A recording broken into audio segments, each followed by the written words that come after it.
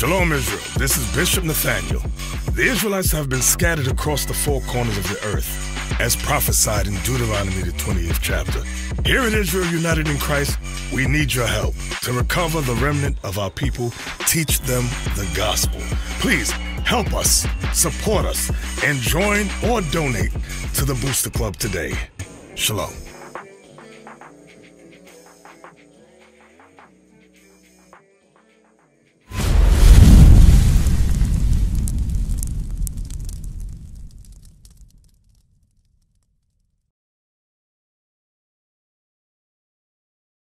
I got one question that was sent to me. Let me read it right quick. Where is it? Okay.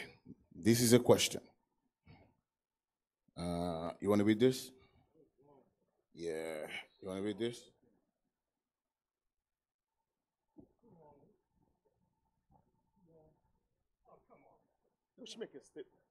Yeah. All right. It says, Shalom, Deacon, Most High Christ bless. Questions for today's class. Can you really not do anything for a sister that admitted she is in a verbally and physically abusive marriage? But when the husband is confronted, he points the finger at the sister and blames her for being the cause of his actions.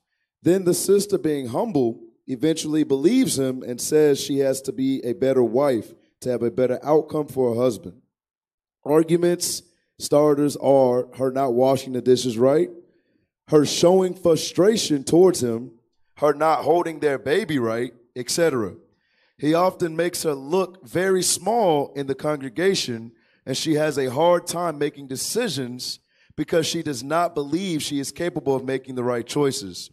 She wants to counsel with him, her own husband, but would rather not to avoid arguments and being called stupid for asking her questions. He is the type of man that boasts that he will not be ruled by any woman. And yes, this relationship was done through the back door, which the sister admitted and her husband denied. Is there hope in this case? And if so, how? Now, the beginning of that, look at it. I thought I heard, did I hear physical abuse? Because she didn't break it down into what she wrote. The beginning said verbally, the sister admitted verbally and physical abusive marriage. Okay, now when she wrote all that other stuff in there, I didn't hear anything about physical abuse. She said the sister admitted there is physical and verbal abuse, but the brother no. No. What I'm saying is whoever wrote this, they put physical and verbal abuse, right? Yes. But all the explanations or the detail is all verbal. Yes. Yes, absolutely. So this is why you gotta when we listen to people in counsel, because sometimes some women like to add stuff in there that might not necessarily be the case. Now, cases like this, these backdoor marriages, it's hard. There's keep hope alive. That's what we let the officers counsel with them. Now the verbal abuse is give me that scripture about one that slips with his mouth. I asked y'all for that earlier.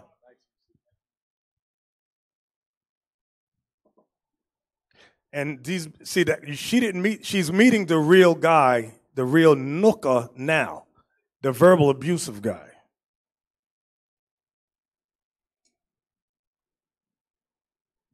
Now, I always said, especially your brothers that's over those scams, if the brother is beating on his wife and you got proof, the brother got to go, man. Right. He got to go. If there's any kind of physical abuse, yes. Leave the house. Sister, leave. Leave. I'm going to show you why. You got the scripture? Yes, sir. Read that. Ecclesiasticus chapter 19, verse 16. There is one that slippeth in his speech, but not from his heart. And who is he that hath not offended with his tongue? That's the many times husband and wives, y'all argue and y'all say things you should not say to each other. We've all done it. I've done it. We got to definitely repent of that. But here's the main point. Look at Proverbs 6 and verse 12. She didn't know that this brother was like this until after they got married. Read. Proverbs chapter 6, verse 12. A naughty person, a wicked man, walketh with a froward mouth. That froward mouth is that person who is consistently verbally abusive. Okay? And like she said, he nitpicks. Did you read that? You're not holding a baby right. You're not doing this right. Stuff like that. That's like, I remember one sister, remember the sister, I ain't going to say where. She said, being married to this particular brother, she said it's like he's a woman. She said he nitpicks over any, she said if her cup of drinking water is on the right side of the table, he will argue and ask, why isn't it on the left? And she said every day he comes home and nitpicks. And she said being married to him is like I'm talking to another woman. And it's really horrible, and that's what happens with these backdoor marriages. Now, the abuse, the physical abuse, verbal abuse, okay, that's one thing. But the physical, I definitely believe in 1 Corinthians chapter 7. You know what verse I'm talking about departing? Read that, verse 12. 1 Corinthians chapter 7, verse 12. Wait a minute. No, not 12. Verse 11. Read 10 and 11. That's what I want. 1 Corinthians chapter 7, verse 10. And unto the married I command, yet not I, but the Lord. Let not the wife depart from her husband. Let not the wife depart from her husband. That's God's law. But watch this. And if she depart. And if she depart, meaning something occurred where she had to go. Go ahead. Let her remain unmarried or be reconciled to her husband. And let not the husband put away his wife. So verse 11 is what we want. And if she depart, meaning she left there's a particular reason she had to go. It's to let her remain unmarried or be reconciled to her husband. There's something going on with it. Reconciliation is possible. Now, I often, if he's hitting you in the head, in the face, wherever, if he puts his hands on you, leave. Because what happens many times in those physically abusive relationships, the husband can have what they call a blackout spell, where he gets so mad for no good reason and put you to death out of rage for just a minute. He'll lose his mind, and then you get deaf. So the signs are there. If he's putting his hands on you, popping you upside the head, leave. Leave the house. And this is why, you know what some sisters have said? Well, I have nowhere to go. He pays all the bills. I have no job skills. Well, sis, shame on you. You have how old are you? 38. You're 38 years old. You have education, no education. You have no education and no job skills. That's on you. Some brothers did that in the first place. Say it again. That's why some brothers abuse them in the first place. Exactly. Because he knows you got no place to go, and they move you far from your family, your relatives. So you ain't calling your brothers to come beat him up. He's far from your family. Now you got nobody. So now you're out here in a community where you know nobody. You don't know nobody. You have no money of your own. You have no job skills, no education. Shame on you. You allowed that to happen. That's why we're a proponent for education. Give me that scripture in Proverbs where it says, let the works of her own hands praise her. Y'all know what I'm talking about? And this is for you sisters with no skills. Now, this class is coming out right at this point for you. You might find yourself in a situation. Y'all know what I want? Y'all know what I'm talking about? It's Proverbs 31 and verse 31. Right. Yes. Proverbs chapter 31, verse 31. Give her of the fruit of her hands, and let her own works praise her in the gates. You see that? Give her the fruit of her hands. Meaning what? She got skills. She could take care of herself if need be. She could take care of the family. She has skills. Give her the fruit of her hands, and let her own works praise her in the gates. Meaning she don't got to rely on her husband's reputation. Her reputation speaks volumes too. So this Proverbs 31 is heavy. So this is what you women and you brothers should look for: a woman who has job skills, who has education. Sister, let me tell you what some brothers do. They look for the sister with no education, no job skills. You have to depend on them for everything. So he can say whatever he wants to you. Where you going to go? You ain't got no family out here, nobody to depend on. You don't want to be on welfare. You don't want to be on public housing. So you have to suffer under this dude. Shame on you, sis. So your camp leaders any brother you got proof that hitting the sister, the brother, kick the brother out until he get his mind right. Because some of you, we're not playing game with that domestic violence, and we're not playing no game with that. Go get your mind right, then you can come back. But kick him out. You got to go. Cap, your next question. It says, if you're over 50 and cannot have children, would you recommend still pursuing marriage? If there are no children, what's the purpose of marriage? Real quick, can I get 1 Samuel chapter 1, verse 8?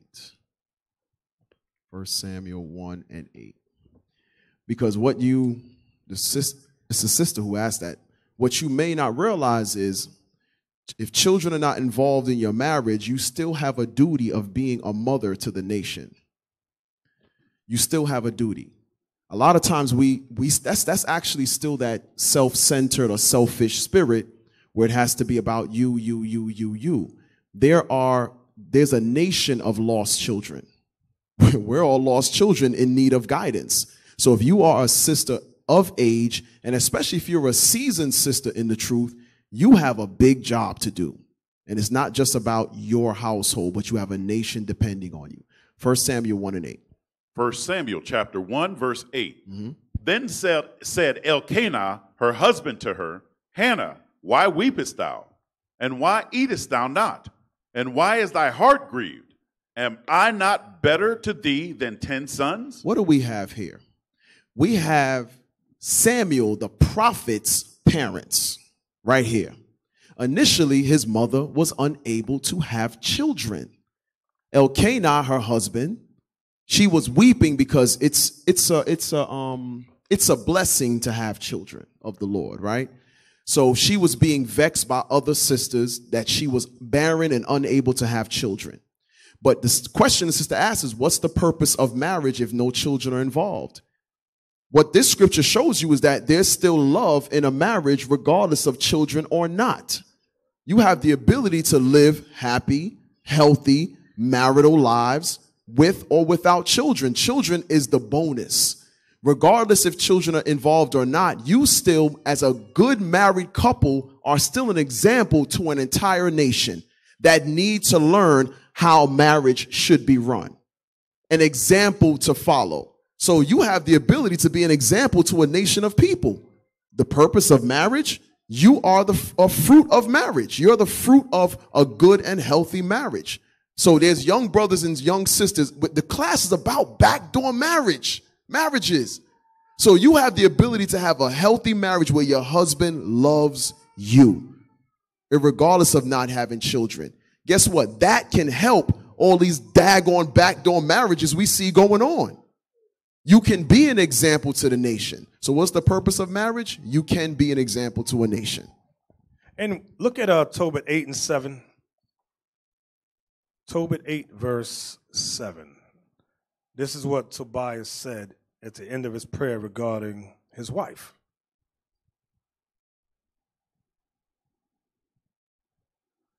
Tobit chapter 8, verse 7. And now, O Lord, I take not this my sister for lust, but uprightly.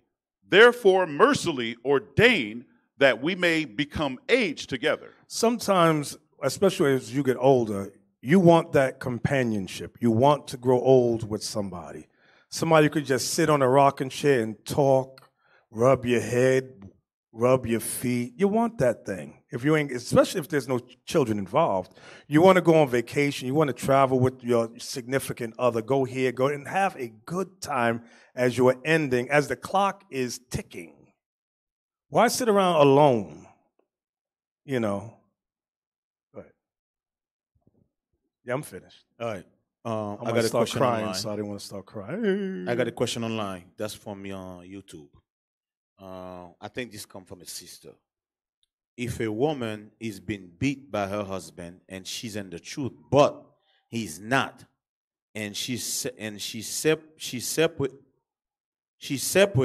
try to reconcile, is she still under the law to stay married if the marriage is hopeless? No. Give me that 1 Corinthians 7 and verse 15. So she's saying she's married to a man in the world. He beats her up, right? He's not a believer. No, he's not a believer. Okay, here's the answer. 1 Corinthians 7 and 15. 1 Corinthians chapter 7, verse 15.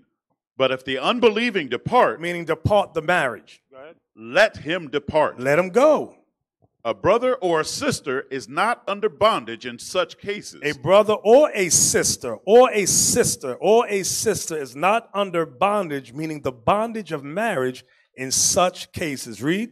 But God hath called us to peace. God called our marriages in peace. He brought you into this truth to have a peaceful state of mind, a peaceful life, not getting busted upside the head.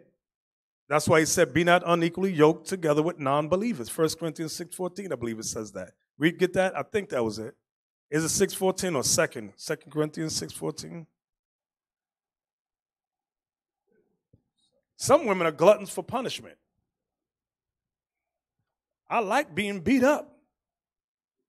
It shows he loves me. You really. Those are those psychologically deranged sisters. Beat me, beat me. 2 Corinthians. Go ahead. 2 Corinthians chapter 6, verse 14. Be not unequally yoked together with unbelievers. For what fellowship hath righteousness with unrighteousness? And what communion hath light with darkness? So the law is right there. It's easy. Don't be unequally yoked with non-believers. Don't. Somebody said, what is backdoor marriage? A backdoor marriage is when we tell you not to marry, you go behind our back and do it anyway. And then now you're going to hell. That's called a backdoor marriage. That, like we read the law in Deuteronomy 22, 28, and 29. That is the backdoor marriage. Cap, next question. All right. After applying Matthew 18 for an offense that God says to separate yourself from, do you also give the scripture about separating yourself from the person? That doesn't make any sense because Matthew 18 is to gain your brother or your sister. So there's no scripture to tell you to separate from your brother or sister that is a believer when you apply Matthew 18. So let's get Matthew 18 and 15 real quick. Matthew chapter 18, verse 15. Moreover, if thy brother shall trespass against thee. So somebody caused an offense against you. You was offended at something somebody said behind your back, whatever the case may be. You're offended. Go ahead. Go and tell him his fault between thee and him alone. So the first step in Matthew 18 is to go one-on-one in private, alone to that brother or sister, alone.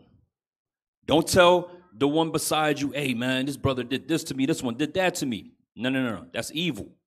Now you're spreading evil. That's evil right there. You go one-on-one to that brother or that sister. Go ahead. If he shall hear thee. Now, if he says, okay, I offended you, I apologize. I'm sorry. Go ahead. Thou hast gained thy brother. See the point? That's the point. Matthew 18 is about gaining your brother or your sister. Go ahead. But if he will not hear thee. However, if the brother says, no, I didn't offend you. I don't know what you're talking about. Go ahead. Then take with thee one or two more. Now, it says, take with you one or two more. When should this be done? When both parties come together. You understand? Because now, you go, Sabbath day, you do part 1 of Matthew 18. The brother said, nah, I ain't offend you. You say, okay, you're going to come back next Sabbath. But you already got your two witnesses on the phone. Hey, man, Officer Jojo did this to me. I need you to be a witness for me. You gave your whole spiel already. You know what you just did? That's called tampering with the witness. Witness tampering. That's what you did.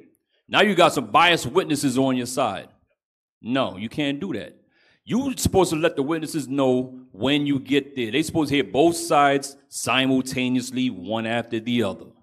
Not trying to tamper with the witness. Go ahead. Read that again. But if he will not hear thee, then take with thee one or two more. And you know why you got to take with you one or two more? Because people lie. Brothers and sisters lie. That's why. Go ahead. That in the mouth of 2 or 3 witnesses, every word may be established. So now the witnesses are the proof. They're going to establish what was said, what was right, and what was wrong. The witnesses are going to decide this case now. Go ahead. And if he shall neglect to hear them. He still is saying, no, I'm not apologizing, man. I didn't do nothing wrong. I ain't offending this brother. I don't care how many witnesses saw they think I said. Go ahead. Tell it unto the church. When it says tell it to the church, it's telling it to the leadership, the judges of the church. Okay? That's the leaders of the church. Now it says go to the church. So now here's the third step. First step was just one-on-one. It didn't work. You didn't gain your brother. Second step, still didn't work. You didn't gain the brother. Now we're in step number 3. Tell it to the leadership. Now it's brought to our ears. Go ahead. But if he neglect to hear the church. Now the brother still neglects to hear the church. He still neglects to hear and apologize. Even though it's now everybody's saying, you wrong. What are you supposed to do if you're in that situation? Take the high road. To keep unity, take the high road. But one thing we hate to do is say, hey, I apologize, I was wrong. For some reason, we hate that thing right there. Just to admit we was wrong. Or admit we have to see it a different way. All right, go ahead. Now, next question. If your husband hit you, should you call the cops? What do you think? That's what I'm going to say. No, stay there, get beat. Let them put you to death.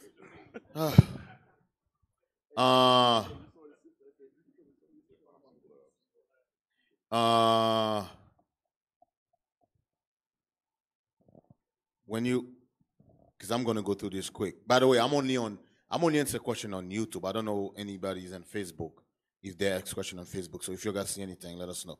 What if someone has herpes and isn't the truth? How do he find a wife? Is there sisters in the body that have herpes too? How the hell do I know? Yes, Hey. but I answered it earlier. Yeah, There's that men wasn't and listening. women who have repented who have herpes. Yes. This is what you guys got to understand. I'm going to answer this question like this. There is something called confidentiality. If a brother or sister come to me, they say they have it, and you come and ask about them, I'm not going to tell you that. I'm keep telling you that.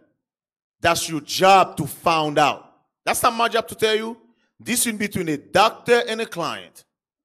You understand? I'm not going to tell you that. I'm going to tell you, make sure you see medical people. That's what I'm going to tell you. I'm not going to tell you, no, I'm not going to tell you he got this or she got, no. That's not our job as leaders. That's your job to find out. I'm not going to marry her. You're going to marry her. You got to find out. I'm not going to marry him. You got to find out. All right? Cap, next question. All right. This next question is saying, with regards to our name change and our transformation in this truth, where's it at? It says, is it a must to circumcise your child if he is not circumcised? Yes. That is part of the covenant that our forefather Abraham had made with the Lord. Let's get that in Genesis, the 17th chapter. We'll start at verse 9.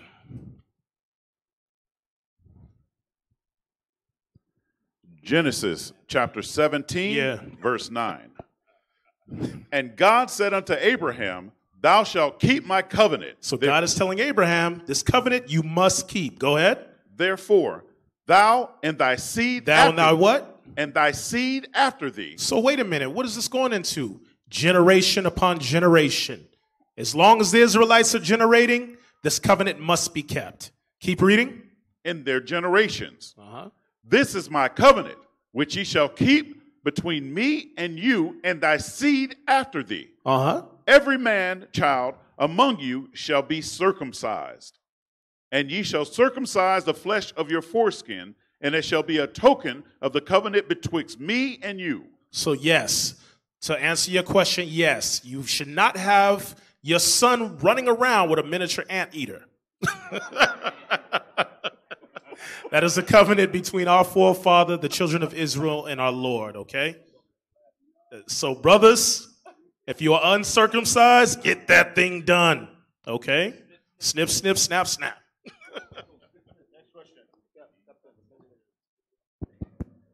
All right. This one says, if a wife rejects to do the law, what should be done if she says she not going to change? All right. So There's two instances. You could come into the truth together. She attends the Sabbath classes with you, or she never came to the school at all. All right, give me 1 Corinthians 7 real quick. 1 Corinthians 7 and verse 15. 1 Corinthians chapter 7, verse 15. Come on. But if the unbelieving depart, let him depart. A brother or a sister is not under bondage in such cases, but God hath called us to peace. Read. For what knowest thou, O wife, whether thou shalt save thy husband?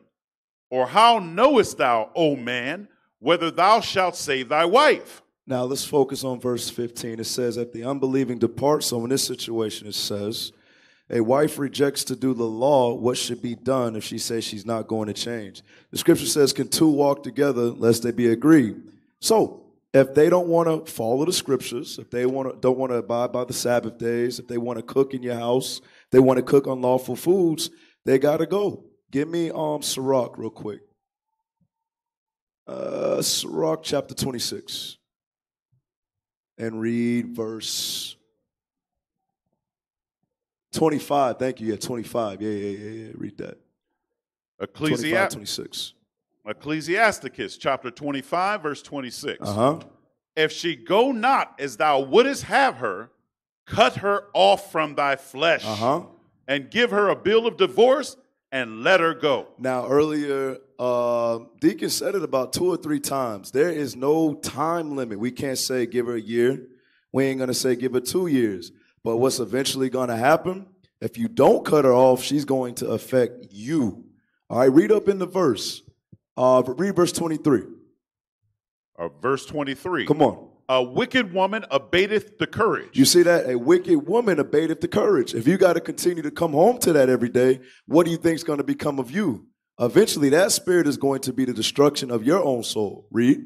Maketh an heavy countenance and a wounded heart. And a what? A wounded heart. Come on. A woman that will not comfort her husband in distress maketh weak hands and feeble knees. All right. So over time, all right, you know how much time it should take. That's not going to be the leadership's call. But at the end of the day, if they don't want to abide by the scriptures, you got to let them go.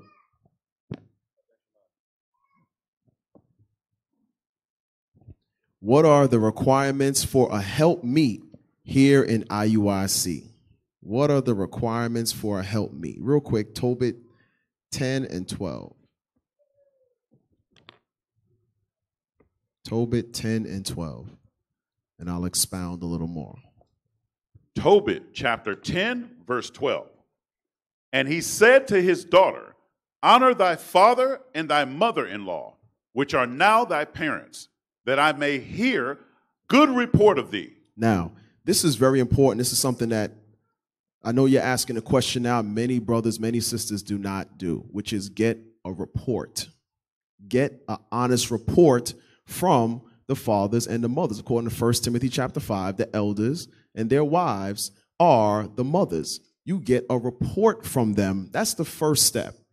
You have to be right. Get the report of that person, right? So they should be doing things like attending Titus 2, right?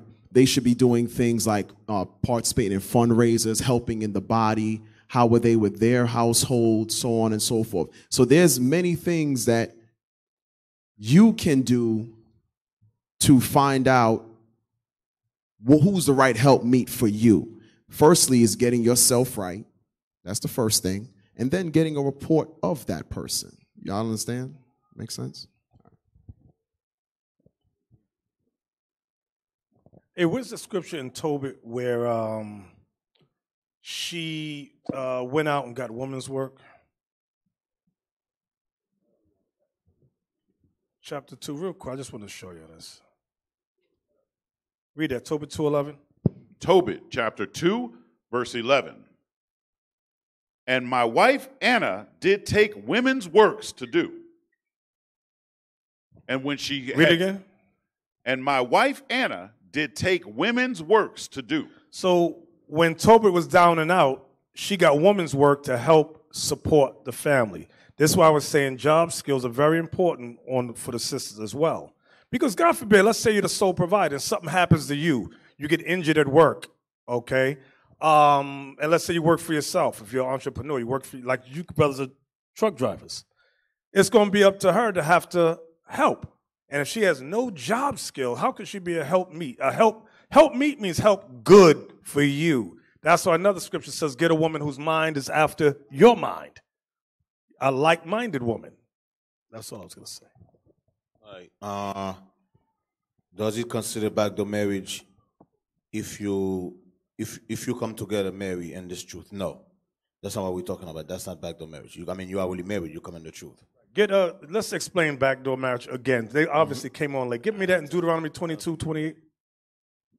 Backdoor marriages are marriages that are not upfront in the open. Remember, in Israel, our custom was a wedding feast. Remember, Christ's first miracle was during a wedding feast, where everybody knew that this man and this woman were becoming one. But now amongst black and Latinos, we have secret sexual meetings. What do they call it? Something friends with benefit. That's what black people call marriage. That ain't marriage. Read that. Deuteronomy chapter 22, verse 28.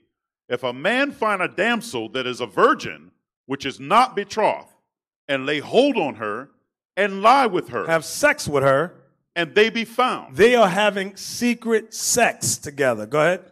Then the man that lay with her shall give unto the damsel's father 50 shekels of silver. You got to pay her father because you were having sex with his daughter without marriage. Go ahead.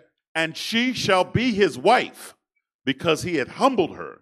He may not put her away all his days. See that? That was the judgment. Even if she's a dragon, you couldn't put this woman away. Dang. Next question. Next question. What do you do if you have an unbelieving wife, unbelieving husband, and they're not willing to dwell according to scriptures? We answered that already. And they won't depart or initiate a divorce. Is the woman able to divorce and eventually remarried? Yes, we read the answer. Said a brother or sister is not under bondage in such cases. Such cases, yeah. Captain Amaziah. All right, what do you do when you're ready to prove someone, but maybe scared because of past worldly relationships? Give me Philippians chapter 3 and verse 13. Philippians chapter 3, verse 13. Brethren, I count not myself to have apprehended, but this one thing I do, forgetting those things which are behind. So wait a minute. The scripture says, forget those things which are behind. When you come into truth, you got to let all that thing go. A part of being born again is to let those worldly things that you experienced go. It says, read it again, that part again. Forgetting those things which are behind. A lot of us come in the truth with baggage. Some some been molested, some been, assault, domestic violence and things like that. But now you're a new creature in Christ. So you have to let those things go. It says forget those things. And that's why the proving process should be patient. So you really get to know the person. Yeah, yes, sir. Another thing about that, if you want to prove somebody, if you're in the process of proving somebody at that, you should find out who that brother or sister is counseling with and be in direct contact with that brother or sister's counselor. That's what you should do. Okay. Also, you shouldn't be afraid to ask if the person you want to prove is giving alms. Uh-oh. Because if the brother or sister that you want to prove is giving alms, that means they do care about their nation. If they're not giving anything, they could give two damns about their nation. Just wanted to put that out there. Captain A is next. Is there such a thing as a born-again virgin? No. Oh, God. Yeah. Captain A, you go ahead. Hey, all praises. This question here looks like somebody that may be new with us. It says, what scripture can I give my unrepentant family on the wicked holidays. Okay. Like I said, looks like you're new with us. You can go to Jeremiah chapter 10, verse 1, concerning Christmas and this wicked holiday. You got that, Nehemiah?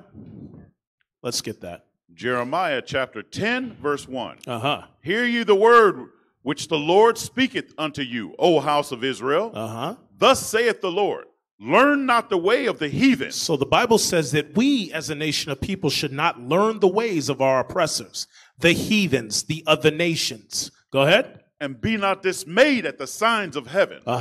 For the heathen are dismayed at them. Verse 3. For the customs of the people are vain. So the customs of the heathen nations are vain. What is that vain going into? Lies. God never ordained you guys to keep Christmas. He never commanded you to keep Christmas. Go ahead. For one cutteth a tree out of the forest. So what do? What is the customs of the holidays that the heathens keep? They go into the woods and they cut down a what? A tree. Go ahead. The work of the hands of the workmen with the axe.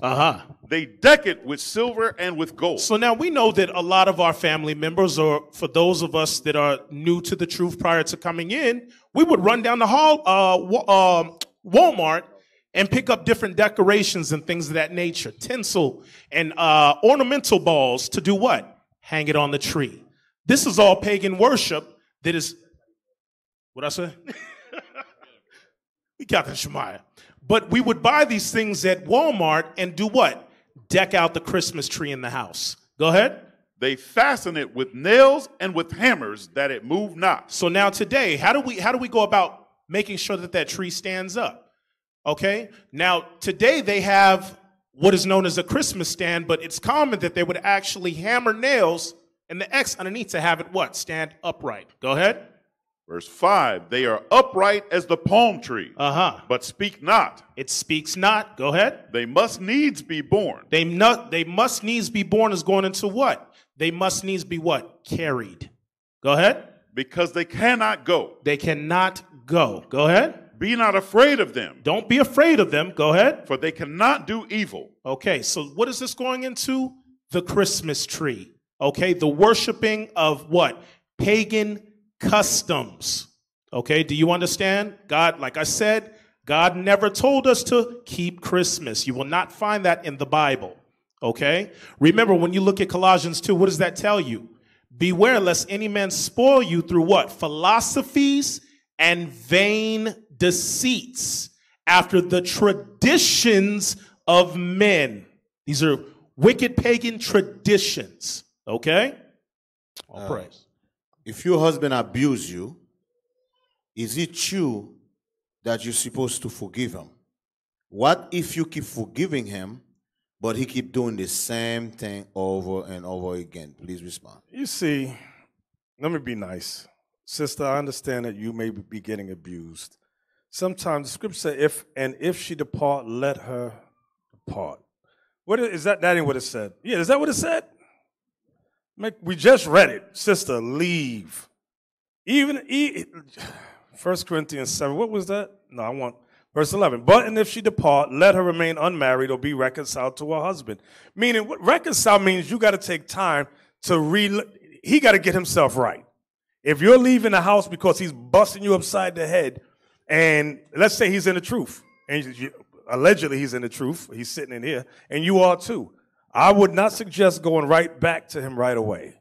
You have to see a substantial change in his attitude, in his conversation, in his behavior. You got to see it. You got to start all over. Let's go out on, what do they call those type of dates? When it's two couples or double dates and all that. Meaning, because you got to start all over with this dude again.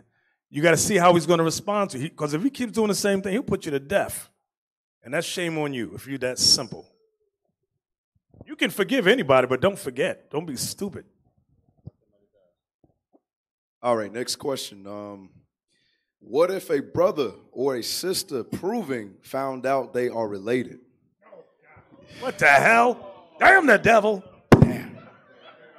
Damn.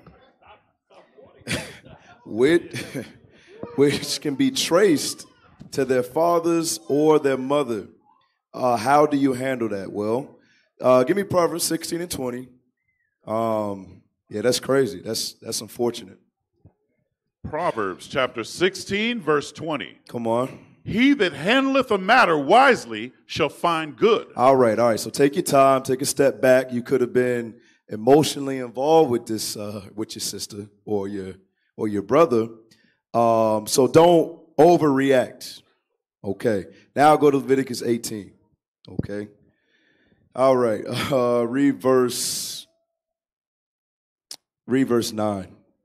Leviticus chapter 18, verse 9. Mm-hmm. The nakedness of thy sister, the daughter of thy father, or daughter of thy mother, whether she be born at home or born abroad, even their nakedness thou shalt not uncover. So just like Captain Amaziah said, you got to cut it off. You got to cut it off. The reason for marriage is to come together so she can be your helpmeet, so y'all can bear children.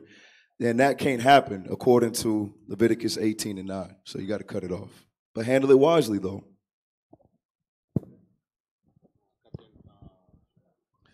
Could you share a list of books and movies that expound on historical events and scriptures to reference that book or movie? All right. Yeah. A few books: American Holocaust, Before the Mayflower, Our Living Bible, Black Indians, movies: End of Poverty, Goodbye Uncle Tom, Ma'afa 21. Anything else? I know Bishop is the book guru. Anything you want to add? Okay. Those are some good startup books. Okay, those are good startup books, and all of them go into our history on, especially before the Mayflower, how we were baptized on ships. We couldn't touch on the new land until we were Christianized. American Holocaust, how many natives were killed, the savagery of the conquistadors. Real lot of good history in those books. Brainwashed by Tom Burrell. Hey, I went to Facebook. There's no question. Everybody on Facebook is very righteous.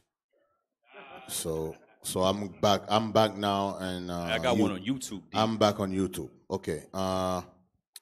Let's get another question from YouTube because people on YouTube got questions. So we're gonna take some questions. Captain Amaziah, go ahead. Well, I'm looking for. All right. In Revelation 9 and 7 through 10, are the descriptions of the locusts literal, or is it a spiritual description? That's a description of war.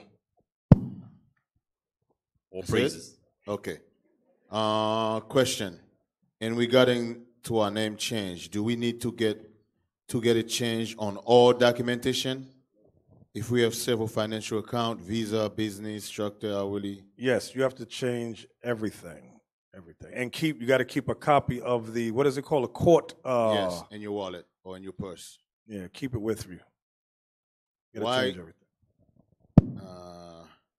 Question, can the people in those backdoor marriage stop badgering single people with so when you're going to get married, please fall back? I think Deke said it wrong. The question is, can the people in the backdoor marriages stop questioning the single people, when are you getting married? Right? That's what it said. Yeah, so the backdoor marriage people are questioning the single people. Hey, when you going to get married like me? So to have a horrible and miserable marriage like them. Okay, yeah. Slow down and listen, backdoor marriage, brothers and sisters, stop trying to counsel people.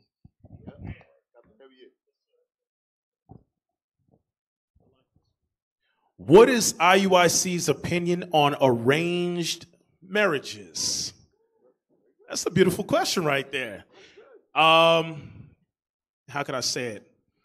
We fully agree with the arranged marriage. If you look at it, it is scriptural. It was a custom that we did give our daughters away. As a matter of fact, let's get that in Matthews. Let's show that. Matthews chapter 1. And let's look at verse 18, because there's a key word in there. Matthew chapter 1, verse 18. Mm-hmm. Now the birth of Jesus Christ was on this wise. When as his mother Mary was espoused to Joseph. Read that part again. When as his mother Mary was espoused to Joseph. So what's taking place right here? Mary was promised to Joseph. Okay, today, what do they call that? Engagement. Okay, an engagement. A promise was made. Mary's father had arranged with Joseph's father that these two would become one flesh. Read on. And Mary was a spouse of Joseph before they came together. Before they came together. What is that going into? The consummation. How do you say, what's the word for it? Consummation of the marriage chamber, the wedding feast, so on and so forth, okay? These were the customs that we kept. Now today, hey, you don't see no backdoor marriages, okay? That's not our thing. That's what the other nations do. Go ahead. She was found with child of the Holy Ghost. Uh-huh.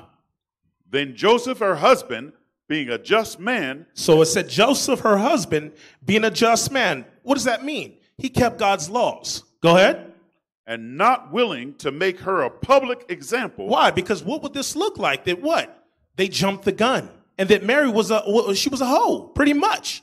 They went before what the Most High had ordained for them to have set up. Okay, go ahead.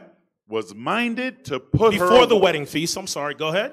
Was minded to put her away privily. Why? Because they jumped the gun before the wedding feast, and he didn't want to make her a public example before the nation of Israel. So, in saying that, in short, Lord's will, we will get back to that point. Okay, Lord's will, I mean, you have brothers amongst you in the nation where you see the qualities. You know his father. You know the family. Yeah, go ahead. Go ahead, Cap. Ezekiel. Go ahead. Ezekiel 48. This is a question for you, Bishop. Ezekiel 48, is it speaking about a future prophecy concerning Dan? No. It was future at the time, but it's not future for today. Ezekiel 48th chapter, when you go to it, oh boy. Remember what captivity was Ezekiel in? The Babylonian captivity. He's talking about the rebuilding of the temple. Okay, what happened after Babylonian captivity? The temple was rebuilt during the Persian Mede captivity under Zerubbabel, Joshua, Nehemiah, Ezra. That's what it's talking about. Bishop, please explain why Simeon isn't mentioned in Deuteronomy 33, but all the other tribes are. The number one answered this question already to answer. Yeah, why? Because God didn't want it to. See how easy that was? Matthias. All right. Exodus 20:3 says, "Thou shalt not have no other gods before me." Does this stand for clothes as well? There are clothes and shoes that are made after the influence of other gods. Give me Joshua 23 real quick and verse 7. Joshua 23:7. Joshua chapter 23, verse 7. That ye come not among these nations, these that remain among you, neither make mention of the name of their gods, nor cause to swear by them, neither serve them, nor bow yourselves unto them. Right. So, yeah, when it comes to the other nations, don't show any signs of evil. 1 Thessalonians 5:22. All right, if our God is the God of Israel, why would we wear articles of clothing with other gods? I mean, I would not try to profess that if I'm professing godliness. Read what you got. 1 Thessalonians chapter 5, verse 22. Abstain from all appearance of evil. All right, abstain from all appearances of evil. So, no. What are the consequences for backdoor marriage and the... And also, too, you have to remember, we have to depend on the nations for the want of all things. So now you have these big food processing plants that provide our food. Do you know if they're over there sacrificing to other gods while they give us our meat, our chicken, so on and so forth? Listen, at the end of the day, we have to depend on them. You don't know what's going on behind the scenes in their factories, in their, what do you call that? Warehouses, things of that nature. No, do not have Caesar Borgia, things of that nature on your clothing, but it goes even deeper than that. Y'all understand? It does. What is the consequences for backdoor marriages in the congregation? If there is a divorce or separation, is there any possibility of remarried? Me, it's case by case, and everybody got to go. Captain Shemaiah. At what point is in the proving process do you discuss sex and money? Well, I would say if you've been courting for 6 months to a year, that's a good, and both of y'all are getting serious, that's a good time.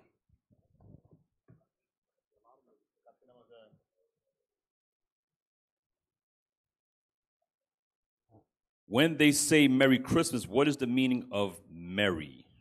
Merry, they happy they sold you. Let's go to Revelation 11 and 11 real quick.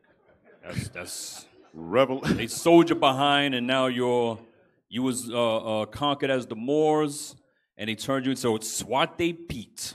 All right, now you Santa's slave, giving out gifts. Go ahead. You want me to get verse 10, Kyle? Yeah, verse 10. That's what I meant, verse 10. Revelation chapter 11, verse 10. This is all historical, y'all. Go ahead.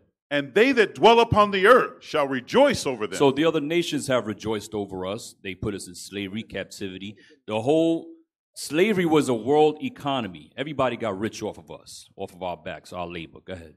And make merry. And they make merry, selling us one to each other. And shall send gifts one to another. There it goes right there. We were sold in slavery. We were sold on the plantations on Christmas, Black Friday. Go ahead. Because these two prophets, Southern Kingdom, Northern Kingdom, tormented them that dwelt on the earth. And that was in the Dark Ages. Go ahead. Go ahead, Deacon. Bishop, please explain. Oh, hold on. Okay, question. This question right here is, okay, does Romans chapter 2, 14-15 parallel with Jeremiah 31 and Hebrew 8 and 8 to 10 verse? It read, the law was written in their heart, so the Gentiles in Romans 2, 14-15 Israelites. Is what Romans chapter 2, verse 14 and 15, is it parallel with Jeremiah 31 and Hebrew 8 and 8 to 10? I'm looking at Jeremiah 31. Yes. And Hebrews 8, yes. Yes. Move on. Area. So, question from the sister side. For the baby girls that are born and raised in the truth, is it righteous to require a form of dowry for your daughters when it is time for them to marry? Bishop? That's the scripture on, look up the scripture on inheritance. If a daughter come into a marriage with an inheritance, look that up. I thought it was Sirach, but find me that.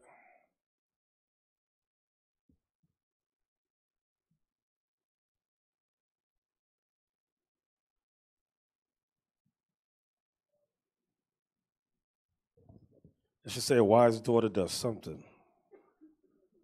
Sirach 22:4 says, a wise daughter shall bring an inheritance to her husband, but she that liveth dishonorably is her father's heaviness. So the first part is what we want. A wise daughter shall bring an inheritance to her husband. Because when marriages were arranged during the time, back in the day, in the scriptures I'm talking about, there was something that came from both sides of the family for the marriage. Okay, we've really fallen a long way. We've come a long way. We got to get back to that point again. Oh, and this is why Amalek, so-called Jews, what they do when people get married, they raise money for the marriage, for the couple. They give them, like everybody has an envelope. When I was at work, I went to one of these so-called Jewish weddings. This is when I was working, and everybody was giving them envelopes. You know, everybody get an envelope in a wedding. Their envelopes had to be no less than $500 per envelope. That was the minimum. They said the Edomite that brought me there, he said, no, if anything less than 500, you're scorned. You're scorned. So he said this will be help to kickstart them off to like home, whatever, car, whatever they need. Hey, we should do that here. If you come to the wedding feast, you don't have $500 envelope, stay you behind out the door. This home will be clean. Cap, go ahead. All right. 2 Thessalonians 2:7. It says, what does it mean? Oh, hold on, I'm sorry. Read that. That's good. Genesis chapter 24 and verse 53. And the servant brought forth jewels and silver, jewels of gold and raiment, and gave them to Rebekah. He gave also to her brother and to her mother precious things. Well, she wasn't free. You had to pay some money. You want my daughter? What you got? All right, read that, Nichma. 2 Thessalonians 2:7. Excuse me. Says, for the mystery of iniquity doth already work. What does this mean? 2 Thessalonians chapter 2, verse 7. Mm-hmm.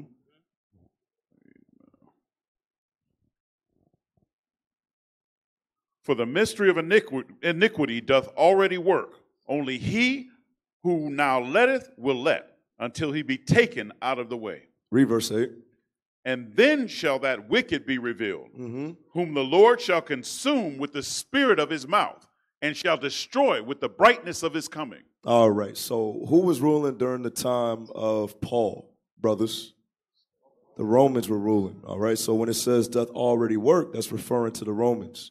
And according to, read that, Malachi chapter 1, verse 4. Read 1 first. We'll read down to show who the wicked are. Just another precept to back it up. Malachi chapter 1, verse 4. Whereas Edom saith, we are impoverished, but we will return and build the desolate places. Thus saith the Lord of hosts, they shall build, but I will throw down, and they shall call them the border of wickedness. And they should call them the border of wickedness. All right, that's referring to the Edomites, Idumeans, but right here in this time, in Paul's time, it's the Romans. All right. All right. How do you tell a brother you've been proving for a year you have STDs? Oh, boy. Yeah. Hey, there's no easy way to do it. That's why we say go. Well, obviously, he or that's a she. That's a she. So how do you tell a brother? Yeah, that's a she. Yeah, so hey, you just got to tell him. Because he's going to find out anyway when you go to take your the blood test. He got to look at it and then let him make his decision. How about you do this? How about start off with a conversation about would you be able to put up with someone who had or has an STD? See what his response is and go from there. That's all I can do. Unless y'all got an easier way. Okay. Knowing that you are supposed to go to your Lord for a question, what if the answer is, I don't know, and most time forget to answer regarding scriptures? In other words, what she's saying is, what if you go to your husband for, she knows you're supposed to go to your Lord, to your husband to answer a question about scriptures. But she said, majority of the time, the husband say he don't know, or he forgot to answer regarding scriptures. Okay. Just like on the street. When we are teaching, let's say somebody asks a question and you don't know. Say, hey, anybody know the answer to this question? You ask counsel. If he don't know the answer, say, I don't have it right now, I'll get back to you. And call up leadership. What is the answer for this? And then he gives an answer. Is that what she was asking? That's what she was asking. All right, let me read one more.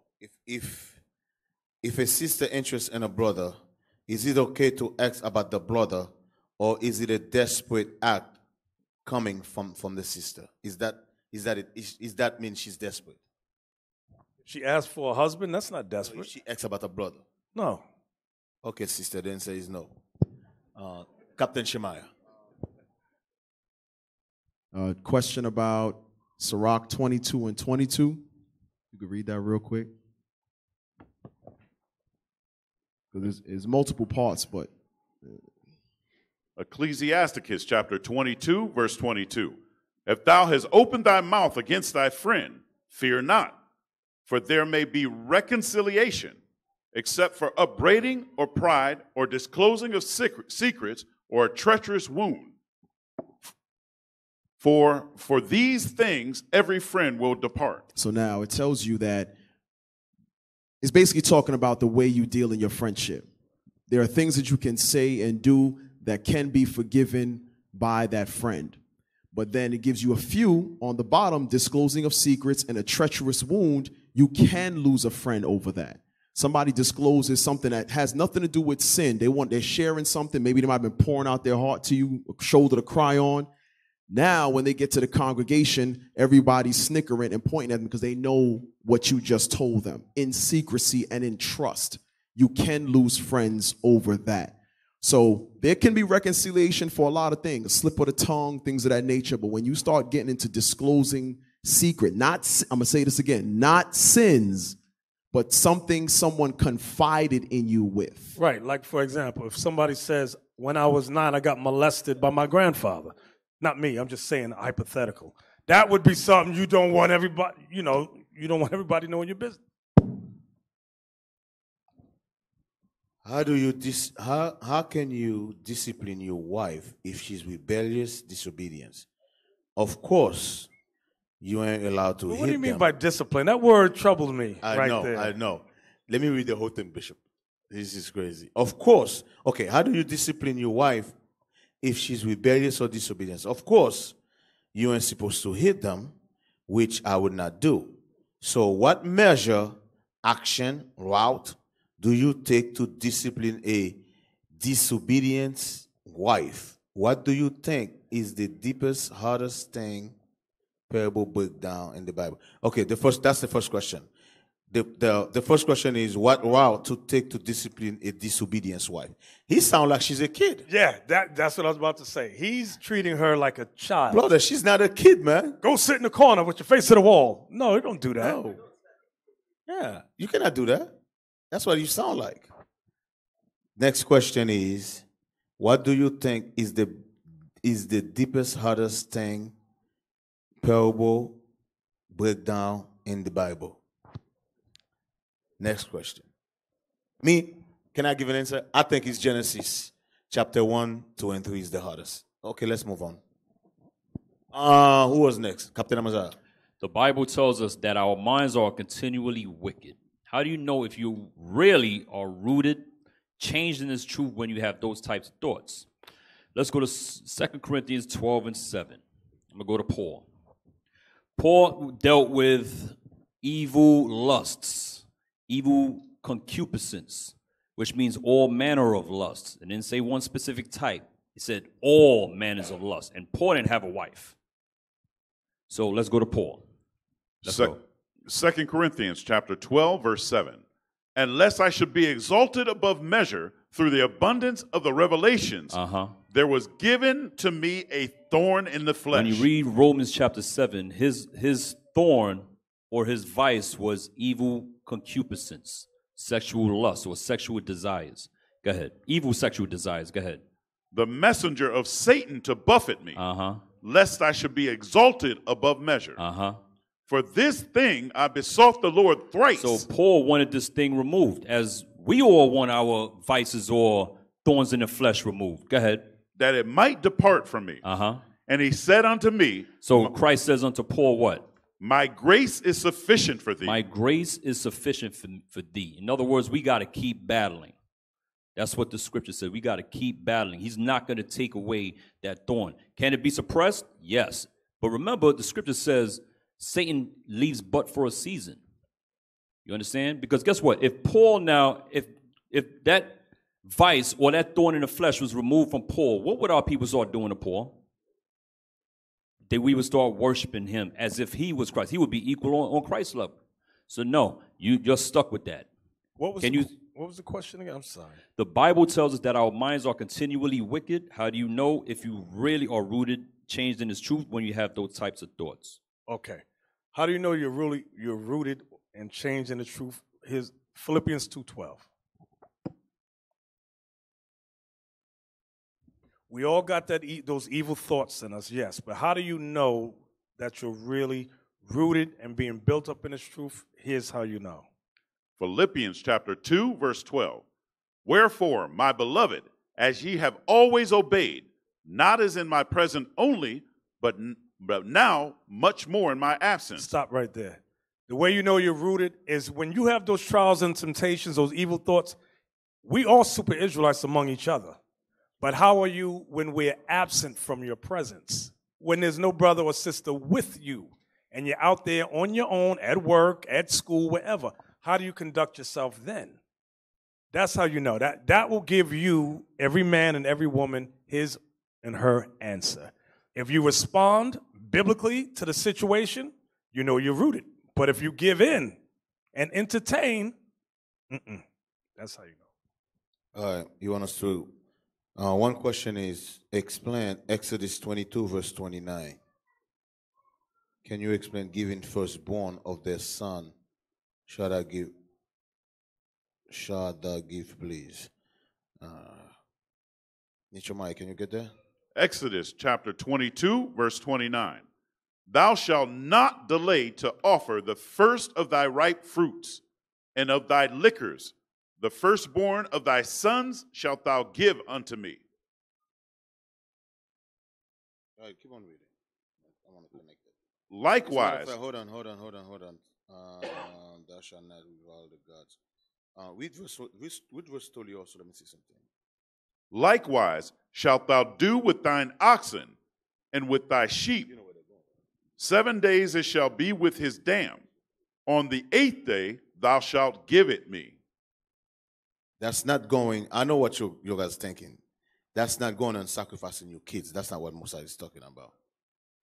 This is another scripture Mosai said, all the firstborn belong to me.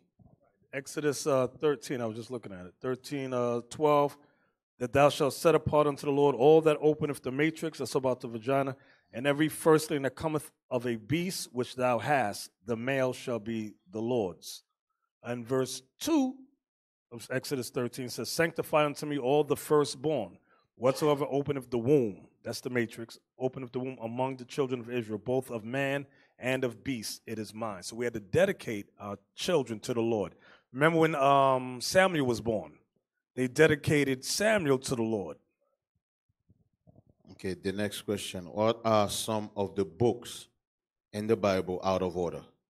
Like the prophets and the different captivity. In other words, he asks, what books in the Bible that's out of order? There is no book that's out of order. I think what he's talking about is when the whole thing was written, there was no numbers. There was no chapter this, chapter that. I think that's what is that what he's referring to? Is he talking about chronological order? He's talking about chronological order. Yeah, like I'll give you an example. When you look at the book of Ezra and Nehemiah and Esther, that's during the Persian Mede captivity. When you jump down to Ezekiel, Daniel, that's Babylon. Babylon preceded Persia and Media. That's what he's talking about. That's how it came. That's how they put it together. All right, who's next? LEA?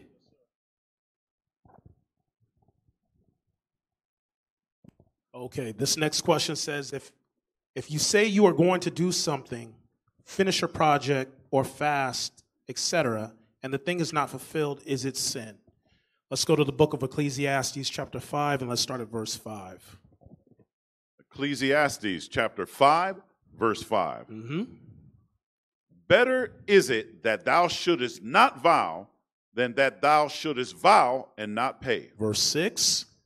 Suffer not thy mouth to cause thy flesh to sin. That's the key word right there. If you made an oath to a brother, or in like manner, sisters, you made an oath to a sister, or even with the Lord, we'll just say that. You vowed a vow, the Most High is going to require that thing. In like manner with your brother or sister, if you made a vow to them, you are to fulfill that vow. Okay? Keep reading on verse 6 real quick. Read 6 again. Suffer not thy mouth to cause thy flesh to sin. So it says, suffer not your mouth to cause your flesh to sin. Go ahead. Neither say thou before the angel that it was an error. What I meant to tell them, or what I meant to say was, no, you got to fulfill that vow. It is sin. Hey, that's why Christ said not to make what did he say? Did he use the word oath or vow? Remember Matthew. He said, because you can't make one hair on your head black or white, and you can't change your stature. Who know what I'm talking about? Oh, he says swear not. Well, it goes into that too. Swearing, vowing, making a vow. That's what it's going into.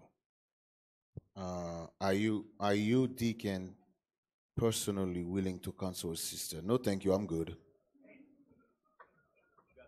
And how can I get to you? No, thank you, I'm good. Sisters, you should be counseling with the With another senior sister. sisters.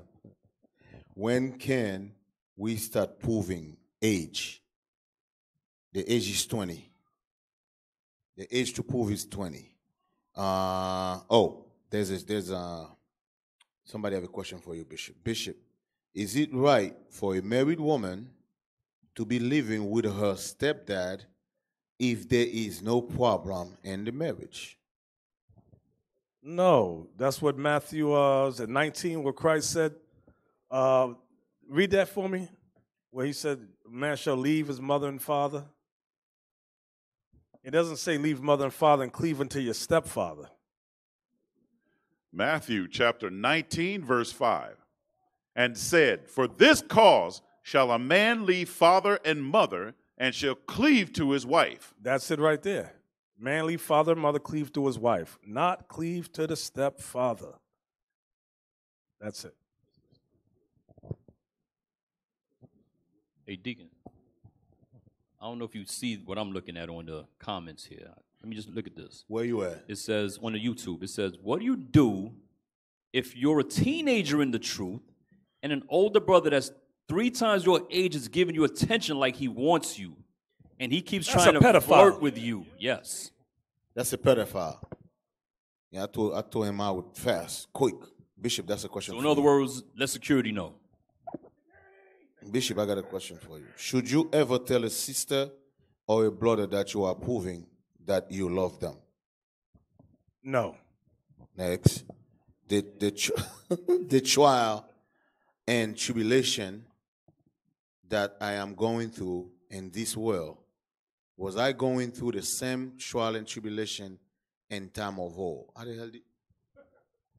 That's above my pay grade. Only God knows that.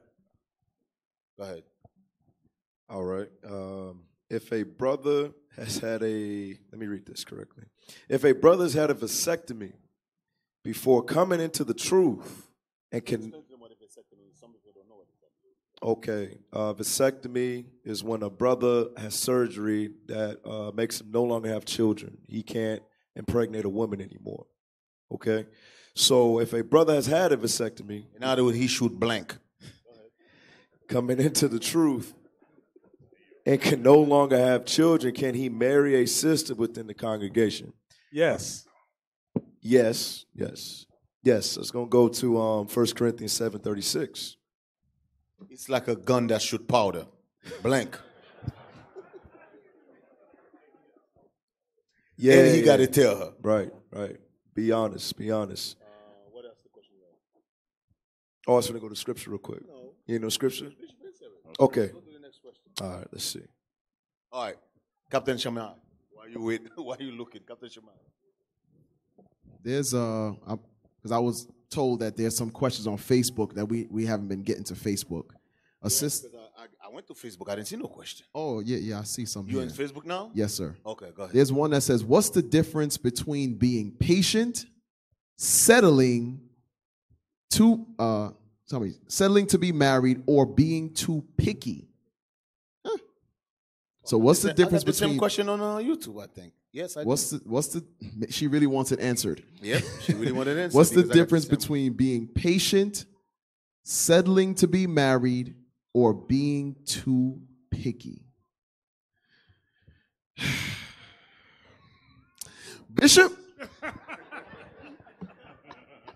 Well, being too picky, number one, you are looking at minute things, small things, as an excuse.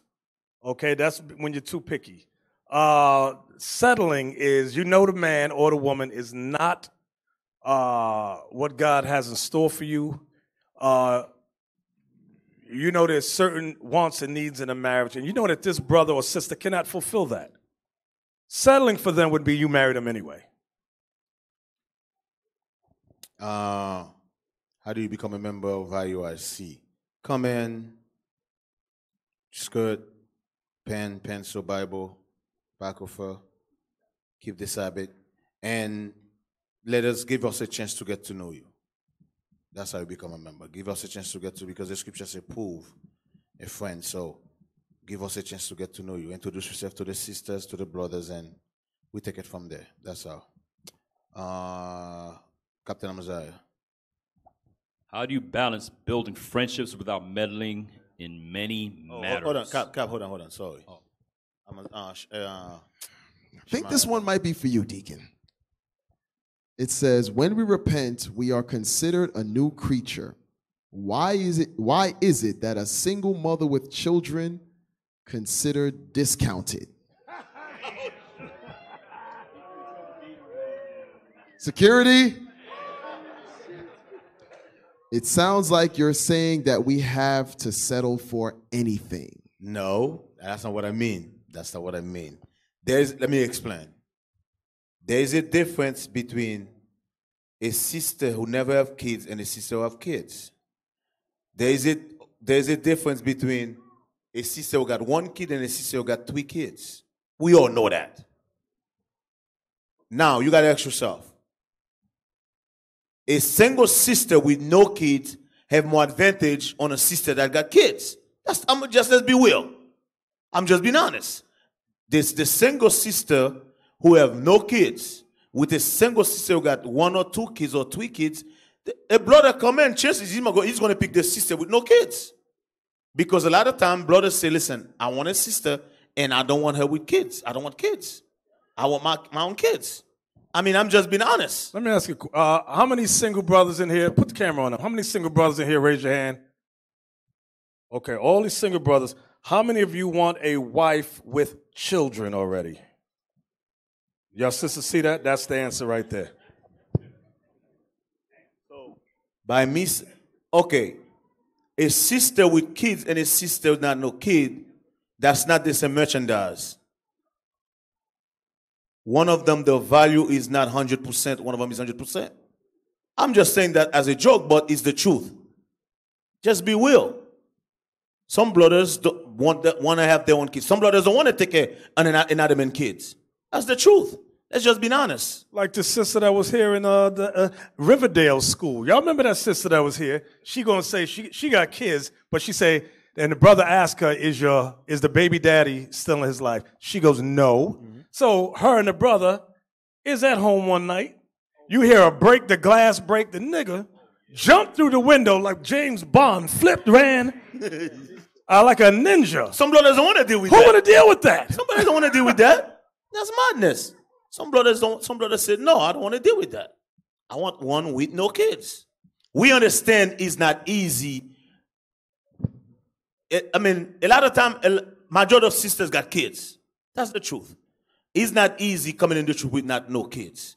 But it is what it is. Some brothers want it, some brothers don't. Let's move on. Cap, you got it? No, Captain Amaziah. How do you balance building friendships without meddling in many matters? 1 John 4:1. Well, the first thing you got to do is prove a friend or try the spirit, okay?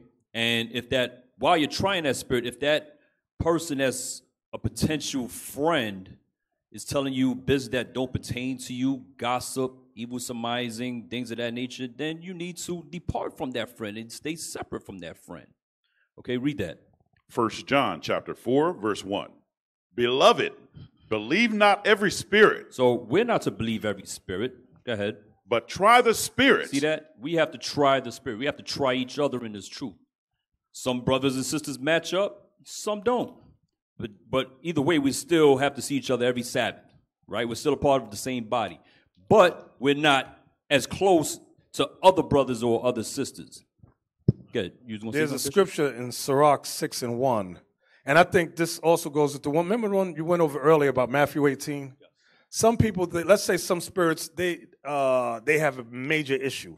Then they want to know, once it's dealt with, whether or not they should go back and be the same way they were before. Yes. Read that, Sirach 6:1. Ecclesiasticus chapter 6, verse 1. Instead of a friend, become not an enemy. Become not an enemy. Some people you meet, and you're not going to be as close as he or she as others. You're going to have one of those, hey, shalom, bro, shalom, sis, and that's as far as your relationship goes. There's nothing wrong with that. I hope everybody understands. Everybody understand that? Yes, sir. All right.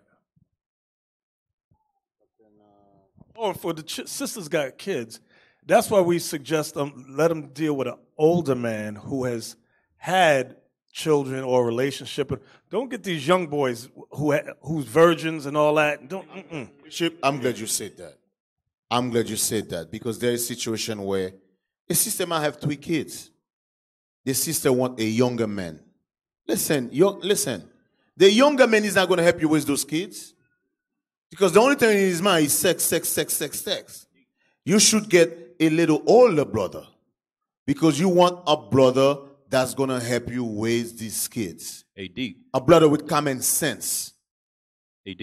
That brother that gets with that sister that got 3 kids might end up hating them kids because now he got to take care of them kids. It's going to drain his spirit and everybody else's spirit. Yeah. You got this sister talking about, no, I want a young man. Sister, no, you want a little older brother. A brother maybe 5, 6, 7 years older than you. That's going to help you with these kids. Because guess what? You already have 3 kids. It's not about you anymore now. It's not about you anymore. It's about those kids. Because some of you don't give a damn about those kids. It's about you. No, it's not about you anymore. You already enjoy your life. Now you want somebody to help you raise those kids. Captain every day.